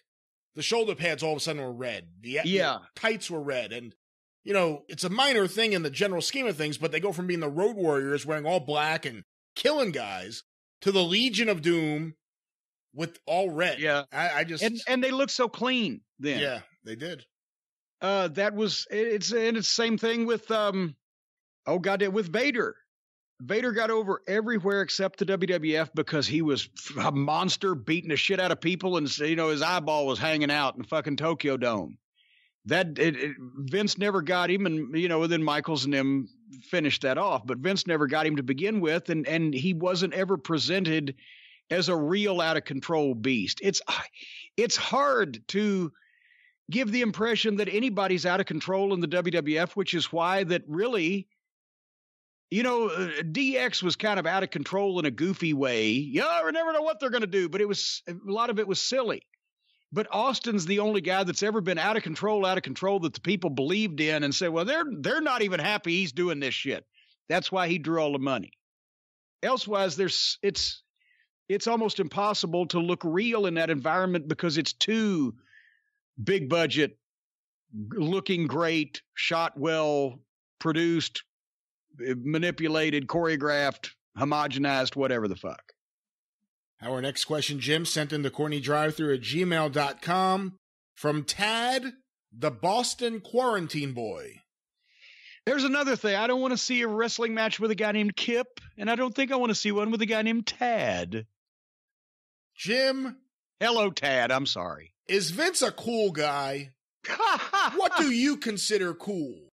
Could you see yourself ever, in any era of the business, sitting down and having a drink or a burger or whatever, just hanging out with Vince, just two guys shooting the shit? Well, that's the thing. Vince can be fun and entertaining when you are with him on a personal basis, yes. I can't see myself sitting down having a burger with him because I've done that before. I've sat down, I've had a burger. He was eating a turkey sandwich with mustard, low-fat mustard, I've sat down and had chicken fingers with him while he was eating a turkey sandwich with low-fat mustard. Vince is not anybody that just shoots the shit. There has to be a reason for the conversation. There's something. He's always working. He doesn't shoot shit. He talks about work and then does work. So, obviously, when you're having conversations or things come up when you're riding in a fucking car 3 hours or whatever, he can be, entertaining in that respect, but it's not like he's just somebody that just hangs out with people. Back to the question. Is Vince cool? Well, some of him is, and some of him is crazy, and some of him is an evil asshole. He can be, but we've talked about it. There's no way to really describe it, except to him, the whole thing, business is business. He will just say, okay, fine, cut them, pal. We need to please the stockholders, make stock look good, blah, blah, blah. So fire these guys. And then, the next time he sees him, hey, how are you, pal? It was just business. Sorry your family was out in the street. He did, and he does good things for people. Every once in a while, he'd hear of somebody that needed something, and he'd send them money or he'd help them out or whatever. And he's kept a lot of guys that were loyal to his dad. He's taken care of the guys that were loyal to his dad better than most of the people that have been loyal to him. You never know. He's very charming. Like I said, he and Trump are a lot alike. If Trump was witty and eloquent and articulate and intelligent and, had any positive qualities, there's a lot of, Vince has a lot of Trump, but he blunts it with some of the good stuff. Well, on that topic, we got a lot of questions about Vince seemingly this week. Next question was sent in to CornyDriveThru@gmail.com from Red Spiral Ray. Jim, what did you just say? Red Spiral Ray. Spiral Ray. Red Spiral Ray. Red Spiral Ray. Jim? Red's his first name, Spiral is his middle name, and Ray is his last name. There's something going on here. Jim, with all the stories you've told about him and how you've said he's insane, do you hate Vince McMahon? Do you like him? Or are you indifferent to the rich weirdo? No, well, I don't. Rich weirdo. I don't hate him. He's at various times, he's not been my favorite person, but see, here's the thing. You allow yourself to excuse Vince because generally, except at the very top, when you get bad news, it comes from someone else besides Vince, or he allows someone else, Laurinaitis was my problem in the relationship with OVW and the WWE because Laurinaitis was treating us like a fucking storage closet, but Vince allowed it to happen. Because when Vince is done with you, I don't mean to say it even like that, when you cannot, from a period, serve Vince's purpose as well as someone else can, then he will immediately go to someone else. And then he'll do the same thing later on. I don't hate him. There's been many times I was quite peeved at him, but he has that Teflon where you can't just fully want to choke him by the neck because his interactions with you are never violent or confrontational somehow. But, he's done a lot of great things for me.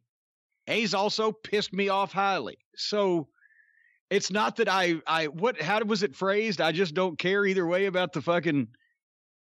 Are you indifferent to the rich weirdo? I'm not indifferent. I'm at this point, I'm like, Vince is a guy that is unique and fascinating and you can never understand. And you can't really love him and you can't really hate him because if you fall in love with him, sooner or later, he's going to fuck you around, and then it's going to be worse, but you can't hate him because anytime you've known him, he's done some good shit for you. So it's weird with him. While you were up there, who was the guy who would get the maddest at Vince? Oh, gosh. Well, probably me. Not mad at him personally, but mad about the fucking creative because nobody else, certain people would pitch shit and, you'd have people that have, JR would be honest and blunt with him. But once he had decided to do something, then everybody else just rolled over with it. But if it really drove me crazy, I'd probably try a little bit longer than everybody else. But, nobody just came out openly in front of a lot of people and just fuck it. Except for, and then this was behind closed doors, but except for all the fucking main event assholes that he tolerated, like Nash and Hall and Michaels. It was giving him more trouble than fucking, anybody else, everybody else put together. Did Bruce ever voice frustration with Vince? No. To Vince, definitely not. To me, no, not really. He just kind of, that's Vince. Or, well, Corny, Vince likes this, or Corny Vince thinks this, or whatever. Like, that was the problem I always had with Bruce. I've said before, I said, just at least acknowledge that I'm working with you. Don't tell me this is sports entertainment, it's wrestling. We'll call it sports entertainment because you and I have agreed to work, but you know I'm in on it. I'm not going to I will work as long as you give me the respect of letting me know that you know that I know that we're working. This is not real. We're not telling the truth. But Bruce couldn't ever break down and say, well, no, this is the way it is, Corny. It's a WWF way or whatever the fuck. So, I'm sure he'd get frustrated at the number of times that we had to tear shit up and start over again because Vince changed his mind, but he would never actively say, why the fuck will he just not do this and leave us alone? Well, Jim, we got several questions on Twitter and via email about someone who was cut after the experience went up. So what do you think about him being laid off? But also, what do you think in general about Chris Hero / Cassius Ohno? Well, I mean, at this point, I'm not sure because I haven't seen Chris. Nobody's seen Chris in a while. Do they ever book him? I believe he was with NXT UK. Okay, so he's been in England? Well, I guess he likes England, though. He's spent a lot of time over there. But I didn't mean to knock England, but I'm not going to want to fucking get signed to developmental and then move to a different country, to be quite honest with you. But I was heartbroken when Hero and Claudio Castagnoli,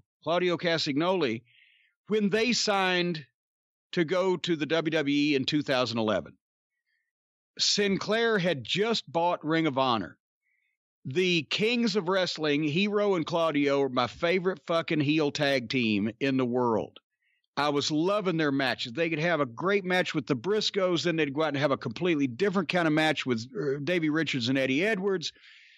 Just fucking a tremendous tag team. And Hero had worked with Claudio and trained him in a lot of cases and brought him along. And they were a great team. And I wanted to sign them for the first round of the Sinclair contracts. But since their deals were up and they knew that there was interest, and so they talked and they wanted to make the jump. And honestly, I knew at the time what the fucking deal was going to be. They were going to get there and they were never going to have another tag team match together because they didn't want to start tag teams and keep tag teams together. They wanted Claudio because his fucking physique was fantastic and his size, and instantly that was going to catch everybody's eye. And I figured Chris would be lost in obscurity and developmental because he was having great matches, but he didn't have a great looking physique, and they weren't going to see what the fuck was going on. The people in developmental, I mean, they weren't going to fucking get it. And the prophecy came true. They never had another match as a team. They liked Cesaro and moved him up to the main roster, and Chris was down there in developmental for 2 years and left, right? Then he comes back to developmental, 3 or 4 years ago, and signs again. And now, apparently, I guess what they've been doing is using him to have good matches with the guys because he has great matches with everybody.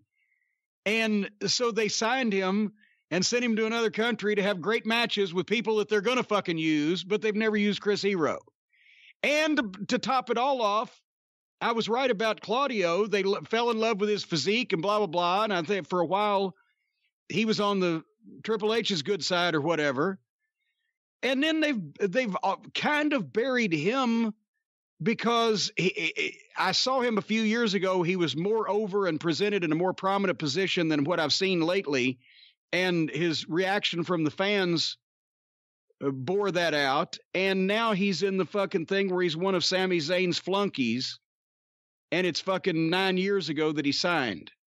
So, yeah, I loved the Kings of Wrestling. I loved watching those tag team matches. They could, if they'd have kept them together and then brought the Revival in, we'd be talking about a whole different level of tag team wrestling right now. Because those guys together would have been insane.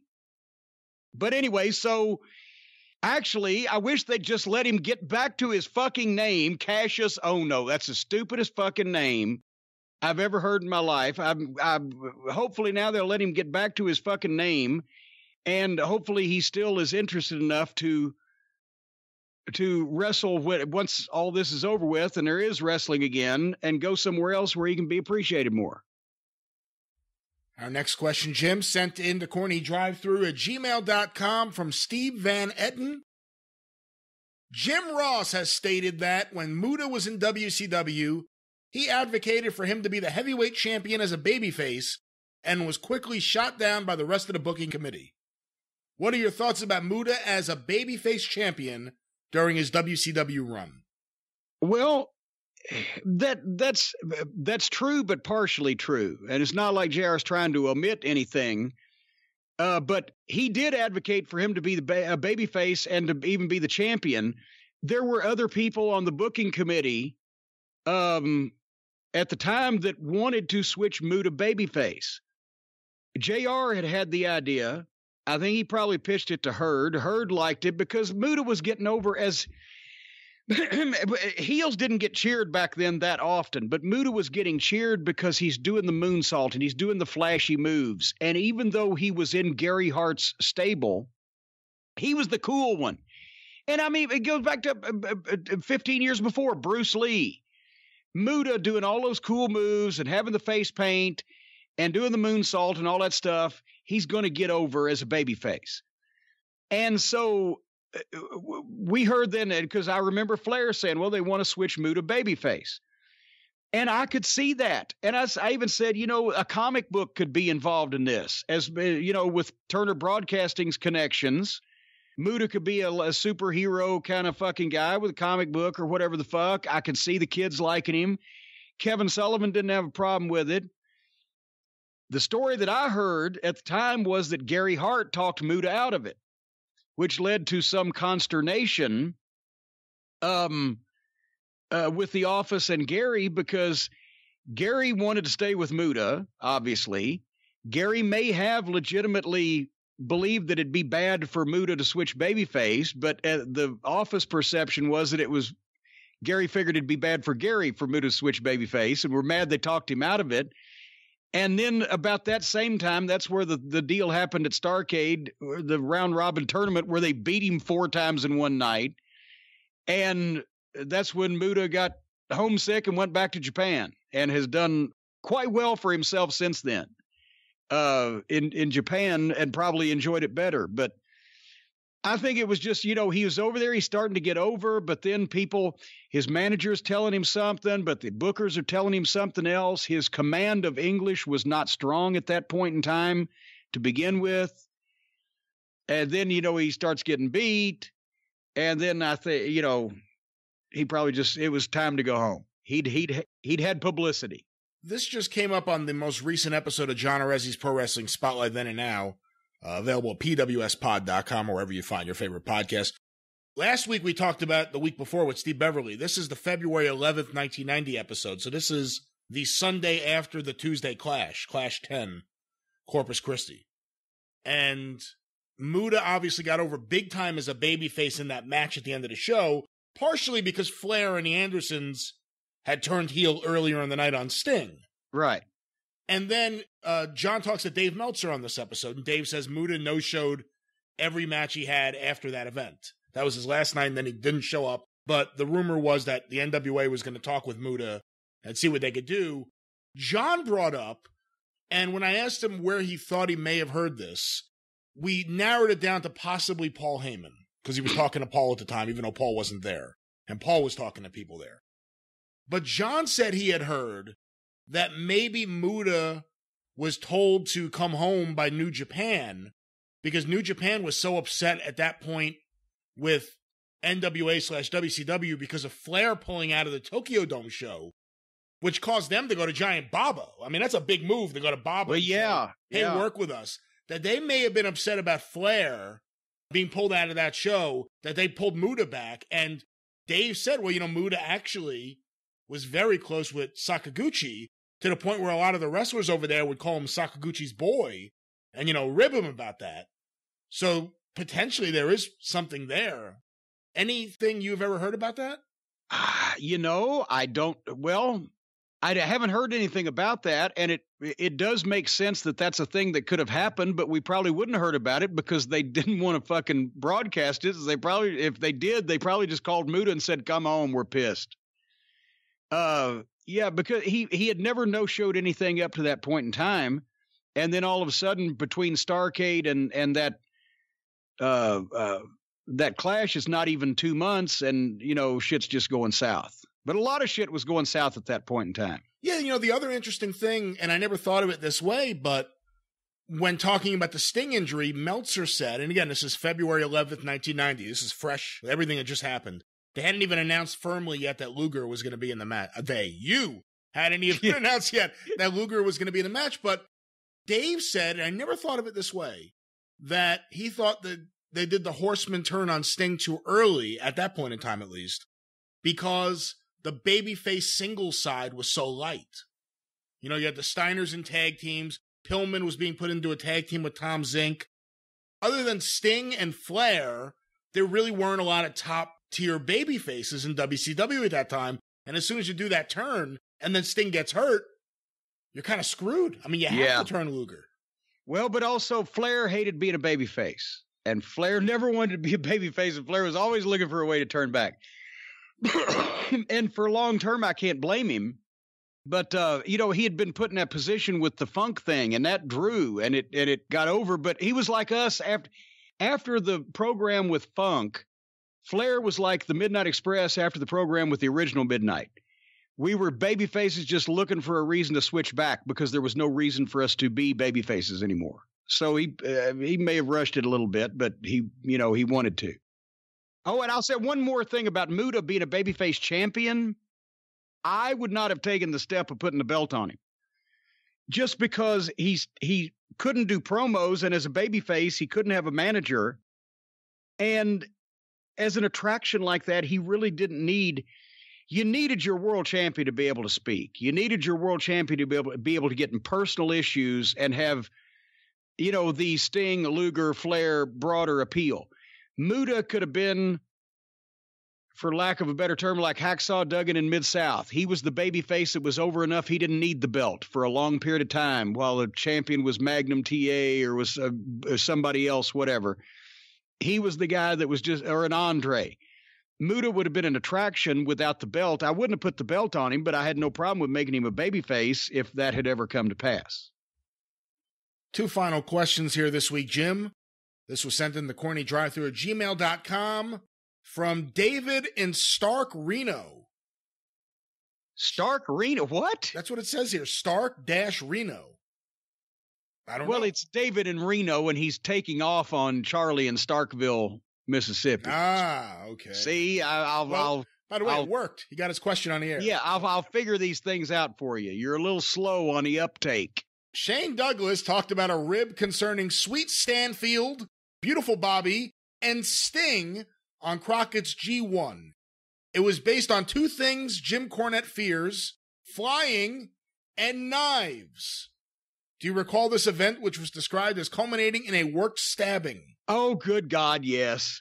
One of the things, see, Bobby Eaton would find things at these stores we'd stop at on the side of the road, convenience stores or markets or whatever, like fake dog vomit, just add water, or, the fucking, the fake cigarette that shoots water in your face, or, I've told the story about the glass breaking hammer that we found and played a rib on Stan.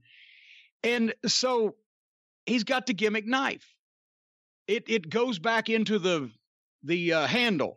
See, it's like a movie knife. When you stab somebody, it looks like it's gone all the way in because, it goes back. The blade goes into the handle is what I'm trying to say. You're getting this, aren't you, Brian Last? I do, yes. Okay. So anyway, I hate fucking knives. People are jacking around with them. I don't want to get fucking stabbed. I'd rather actually get shot at than stabbed, So Bobby and Stan have the knife on the plane, and I'm sitting in between them, and they're passing it back and forth, and they're being pretty cavalier with it and waving it around, and it's like I can't really get a good look at it because they're moving it around, but they're fucking foisting with it. I'm like, you guys are going to hurt yourselves. Be careful with that fucking thing. And just then, I think it was Bobby got Stan. But, or maybe Stan got Bobby. My God, at this point, it's been 30 years ago. But whoever had the knife tripped over something as they were getting up to hand it back and fell forward into the seat of the other one and stabbed him. I'm like, oh, shit. And then I realized, wait a minute, there's no fucking blood. And they busted out laughing. But for a minute, my butthole puckered up. But yeah, Shane was there in the on the plane watching all this happenstance go on. Which was, I hate it when they ribbed me about knives or bugs. Undertaker was with us that time. We were driving to a WCW TV. That's when he was Mean Mark. WCW TV somewhere in Alabama. My God, it was a smaller town. May have been Gadsden, Athens, something like that, at some college gym. And we stop on a side of the road at this convenience store, and we all get in and get a drink, right? And we come back, and we've got a rented Lincoln Continental. Stan was driving. Mark's in the front seat. No, Bobby still had a driver's license at that point in time. Bobby was driving. Mark's in the front seat. Stan's in the back next to me. I'm behind Mark in the back seat. And as we it's just out in the country, right? This little store says we get back in the car. As soon as I sit down in the seat and slam the door, I look at fucking Stan, and he's giving me that look like he's looking over my shoulder and he's seen something that shocks him. And I turn and look over my left shoulder. He has found this goddamn bug that its wingspan is 6 inches across. And somewhere or another, he has safety pinned or taped this thing right to the fucking seat, right next to my head. So I turn around and come face to face with David Hedison in the fucking Fly, right? Ah!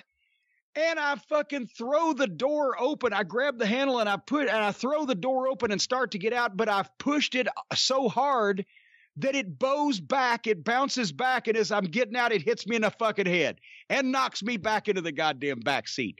Now I kick the goddamn door open with both feet because I'm pissed, and I try to get out, and it bounces back on me again. Now I get out, and I grab this door, and I'm literally trying to break the door off of the rental car off the fucking hinges. I'm slamming it, and I'm breaking it back. And fucking Stan's dying laughing, and Bobby's dying laughing, and Undertaker's looking like, I just asked for a ride from these fucking guys. What the fuck is going on? And they did, every once in a while, you'd find a dead bug surreptitiously arranged somewhere around my area. You know, on this topic real quick, I don't know why this has come up again. We must have talked about it on this show like 3 years ago. But all of a sudden, there's been a wave of questions coming in. I'll read one of them here. This was sent to CornyDriveThru@gmail.com from James Taylor. Not that one. Oh, I've got a friend. I just watched a Kevin Nash shoot interview where he stated he put frogs in the pockets of one of your jackets and Sean Waltman had smashed them against a wall. My question is, did you know who did it? And what was your reaction when you realized your jacket was messed with? Like you said, we talked about this a couple of years ago. It comes up every once in a while. It's on a shoot interview. Maybe people have been watching YouTube because they've been quarantined. Their story is that they stopped at a pet shop and bought a bunch of frogs and put the frogs in a pocket of my coat and then smashed it against the shower walls or whatever and figured hilarity would ensue. At a WWF TV taping or show somewhere of some description. I never used my jacket pockets for almost anything, unless it was like a blade or if I was going out with a finish, I'm going to throw powder or whatever. But just walking around, I never used my suit jacket pockets for anything. But I never have found frogs, especially multiple frogs, in my pockets. If I didn't find them and sent it to the dry cleaners, I was never informed from a dry cleaner, by the way, we found 16 fucking frogs in your pocket and we cleaned them out for you. I've never gotten a jacket back from the cleaners and saw residue where they could not clean out the fucking remaining brain droppings of a bunch of smashed frogs. So, and they seem so fucking convinced that it happened. I'm at this point wondering if they got somebody else's fucking suit jacket and thought they had I don't know. Or maybe it's just a good story that they wanted to do and decided, well, fuck it.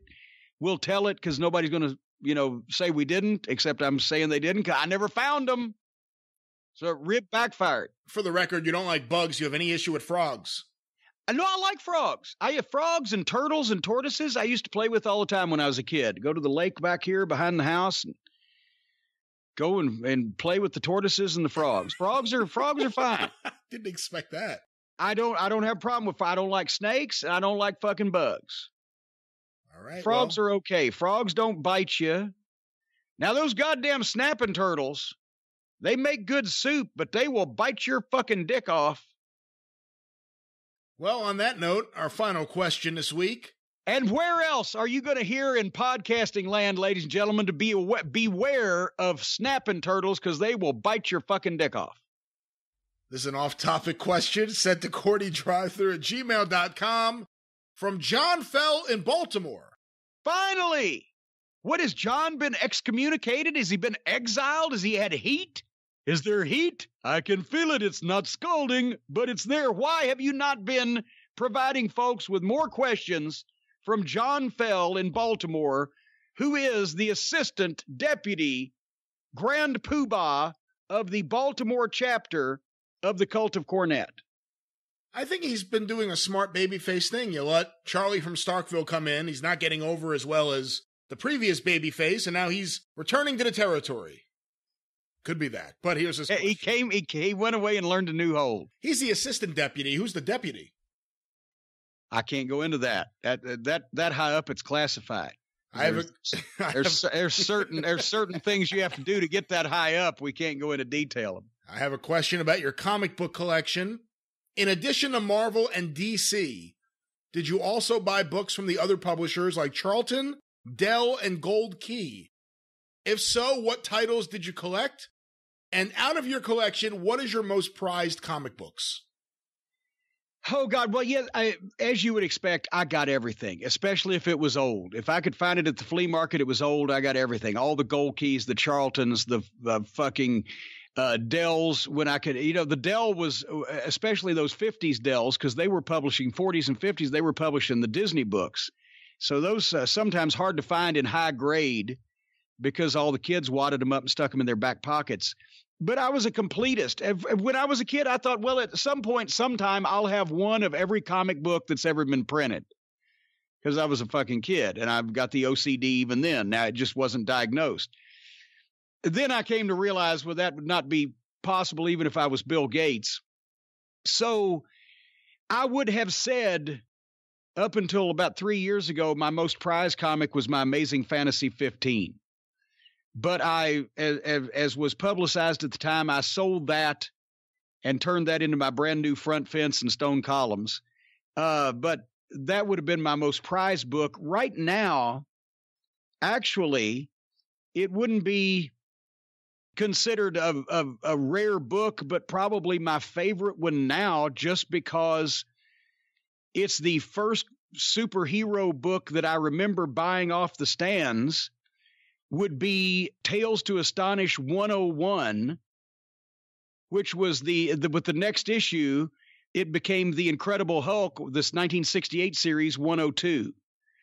But I believe that is the first Marvel superhero book that I bought off the stands, and I've still got it. Were you ever into EC Comics or Mad Magazine, actually? Well, I like Mad Magazine. As a matter of fact, I have about 2 or 3 boxes of Mad Magazines going back to the early 60s. But EC Comics, I was not, because those were the comic books that were too expensive and almost impossible to get when I was a kid.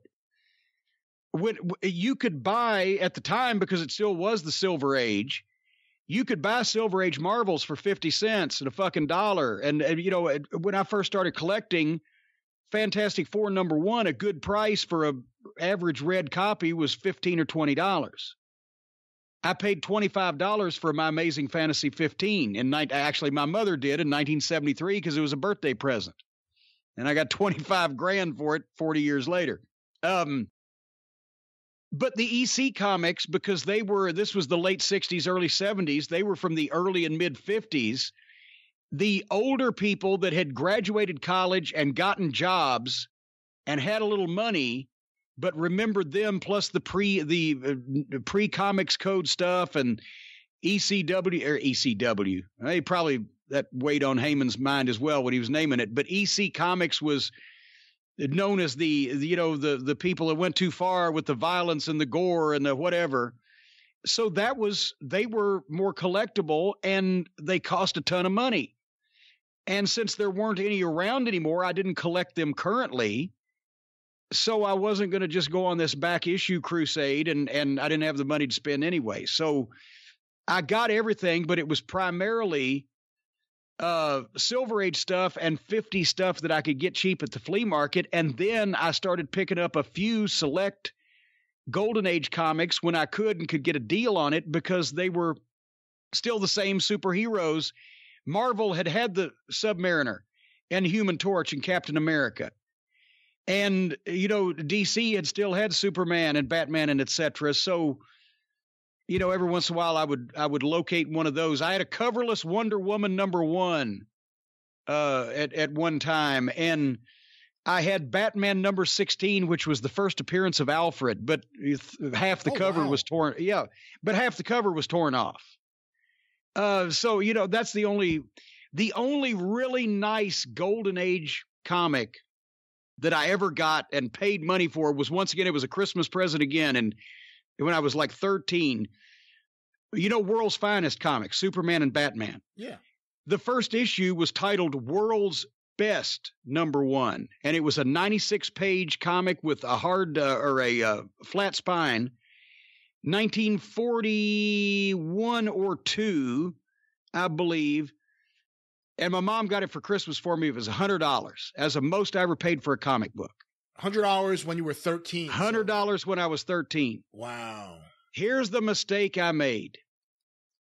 In the late 90s, when I needed some Christmas money, Smoky Mountain, I took a few of my books that I had nothing else to go with. It wasn't breaking up a run or whatever. And one of them was World's Best #1, and I sold it at the time. That was 20 years later. I sold it for $1,200. But now it would be worth thousands and thousands and thousands. It was like about Tales of Suspense 39, the first Iron Man. I sold that in the early 2000s, right before the fucking first movie came out. It was a very fine copy. I got Overstreet Guide for it, which was $2,000. And now the Overstreet Guide, fucking 20 years later or whatever, not even 20 years later, is like fucking 12 or 14 grand. So I regretted those decisions. Have you watched any of the Marvel Cinematic Universe movies? I love Robert Downey Jr. as Iron Man. They started making so many, I never have time to go to the movies. And if I do watch movies at home, it's generally old black and white movies. So I haven't watched everything and been up to date on all the Avengers and everything else. But I loved the initial Iron Man movies because I liked Robert Downey Jr. I thought he did a great job with it. They're so good. And honestly, I hope you get caught up with the Avengers movies. The last 2 Avengers movies are 2 of the greatest movies ever. I know Martin Scorsese says they're not movies. You can't really consider they're so good and just they're done so well. The only thing that I regret is when you watch them, and if you grew up collecting comics or reading comics, it's like, what sucks? The X-Men aren't here, the Fantastic Four aren't here, the Submariner isn't here, Silver Surfer isn't here.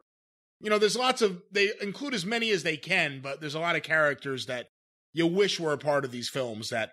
Well, yeah, because their rights, they've still got their rights pieced out to different places, right? The Marvel characters, and it hasn't come together. Well, the X-Men have come together because they bought 20th Century Fox. I'm not sure what the status of Fantastic Four or Submariner are, or Silver Surfer. Do you know what the first Marvel movie actually was?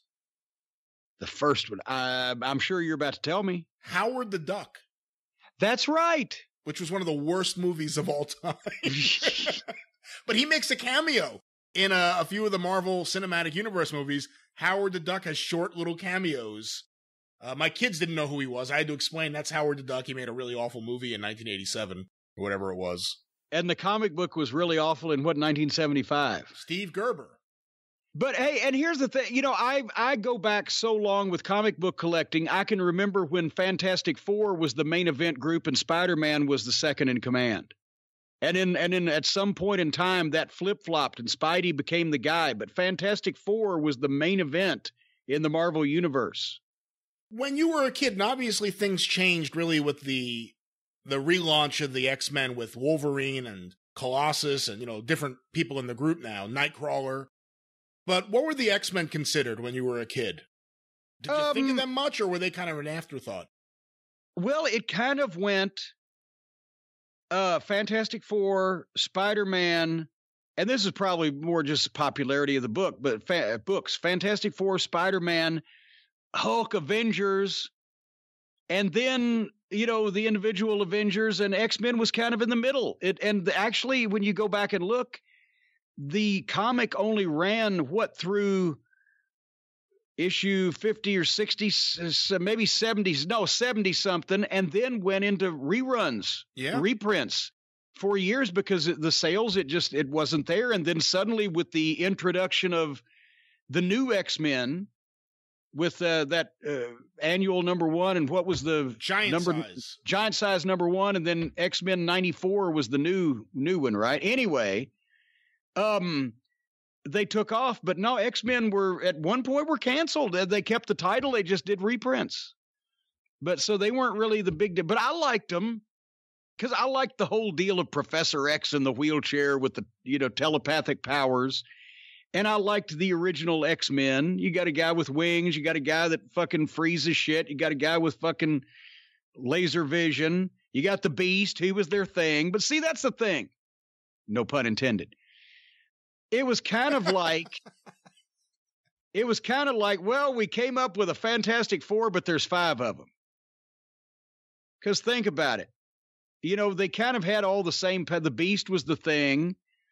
The Angel could fly, and so could Johnny Storm, the Human Torch, but we had the guy with the X-ray vision instead of the guy with the fucking, or not the X-ray vision, but the laser vision, Cyclops, instead of Mr. Fantastic, who could stray. A lot of fucking similarities there. What did I just say? When you want to bring a main event talent in, don't have similarities to underneath talents. I know you were on the road and actively doing so much throughout the 80s, but did you keep up at all with any of the big events like Secret Wars or The Watchmen, which was a big deal, obviously? And absolutely nothing. Not a thing. I got away from comic books for like fucking 20 years. I still had them all and still have many of them. And then I started reading the Overstreet again, but I never started buying books again when I finally came back home here. All right. Well, with that, we wrap up another episode of the Drive Thru. Good question, I'm only John. one man. I'm only one man. Good question, John. By the way, yes, it was. But I'm only one man, and I can't do everything and have every hobby in the world and be an expert in every field of endeavor. I can't be an expert in every single orifice. Well, my goal is, once people stop sending you money, we can get you to watch Monster Squad and some of the Marvel Cinematic Universe films, and we could do some of those reviews on Patreon.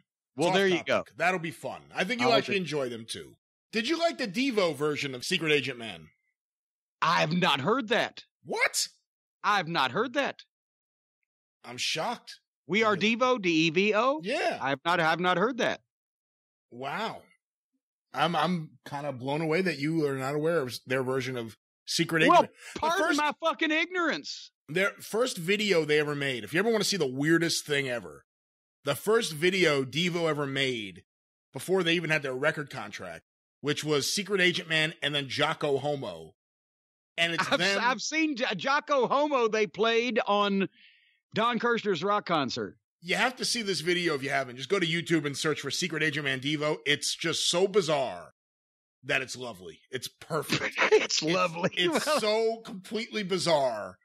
It's fantastic. But with the end of another lovely drive-through. That's right. Of course, you could hear more of Jim Cornette's drive-through and the experience going back to the very beginning by becoming a patron. Patreon.com/Cornette. Thank you so much to everyone who has already signed up for the archive tier. New episodes go up each and every Sunday night. Classic episodes going back to 2013. We are now in the spring of 2014, plus other bonus content. Patreon.com/Cornette. Of course, you can hear the drive-through and the experience wherever you find your favorite podcast, or the experience when it debuts each and every Friday, wherever you find your favorite podcast. And you can go to YouTube, tinyurl.com/official corny YouTube, or just go to YouTube and search for Jim Cornette for clips of every episode for the entire episode, as well as various omnibus collections. And thank you to everyone. We have now just gone flying over 100,000, marching towards 1 million right now. Yeah, what am I going to get fucked out of when we get 1 million? I didn't get my cake. We just blew right past 100,000. Just blew right past it. Didn't stop and say, wait a minute, Cornette needs the cake. We have to provide the cake. It just blew right past it.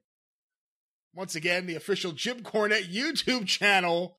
Just go to YouTube and search for Jim Cornette. You can follow Jim on Twitter at the Jim Cornette. Follow me on Twitter at Great Brian Last. You can hear me on the 605 Superpodcast. 605pod.com are available wherever it is that you find your favorite podcast. Cornette's Collectibles at JimCornette.com. No.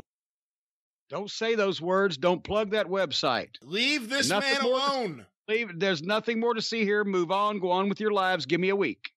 Well, until next time, until Friday on The Experience, for the exalted one of the Cult of Cornette, Mr. Jim Cornette, I'm the Great Brian Last. Tally-ho!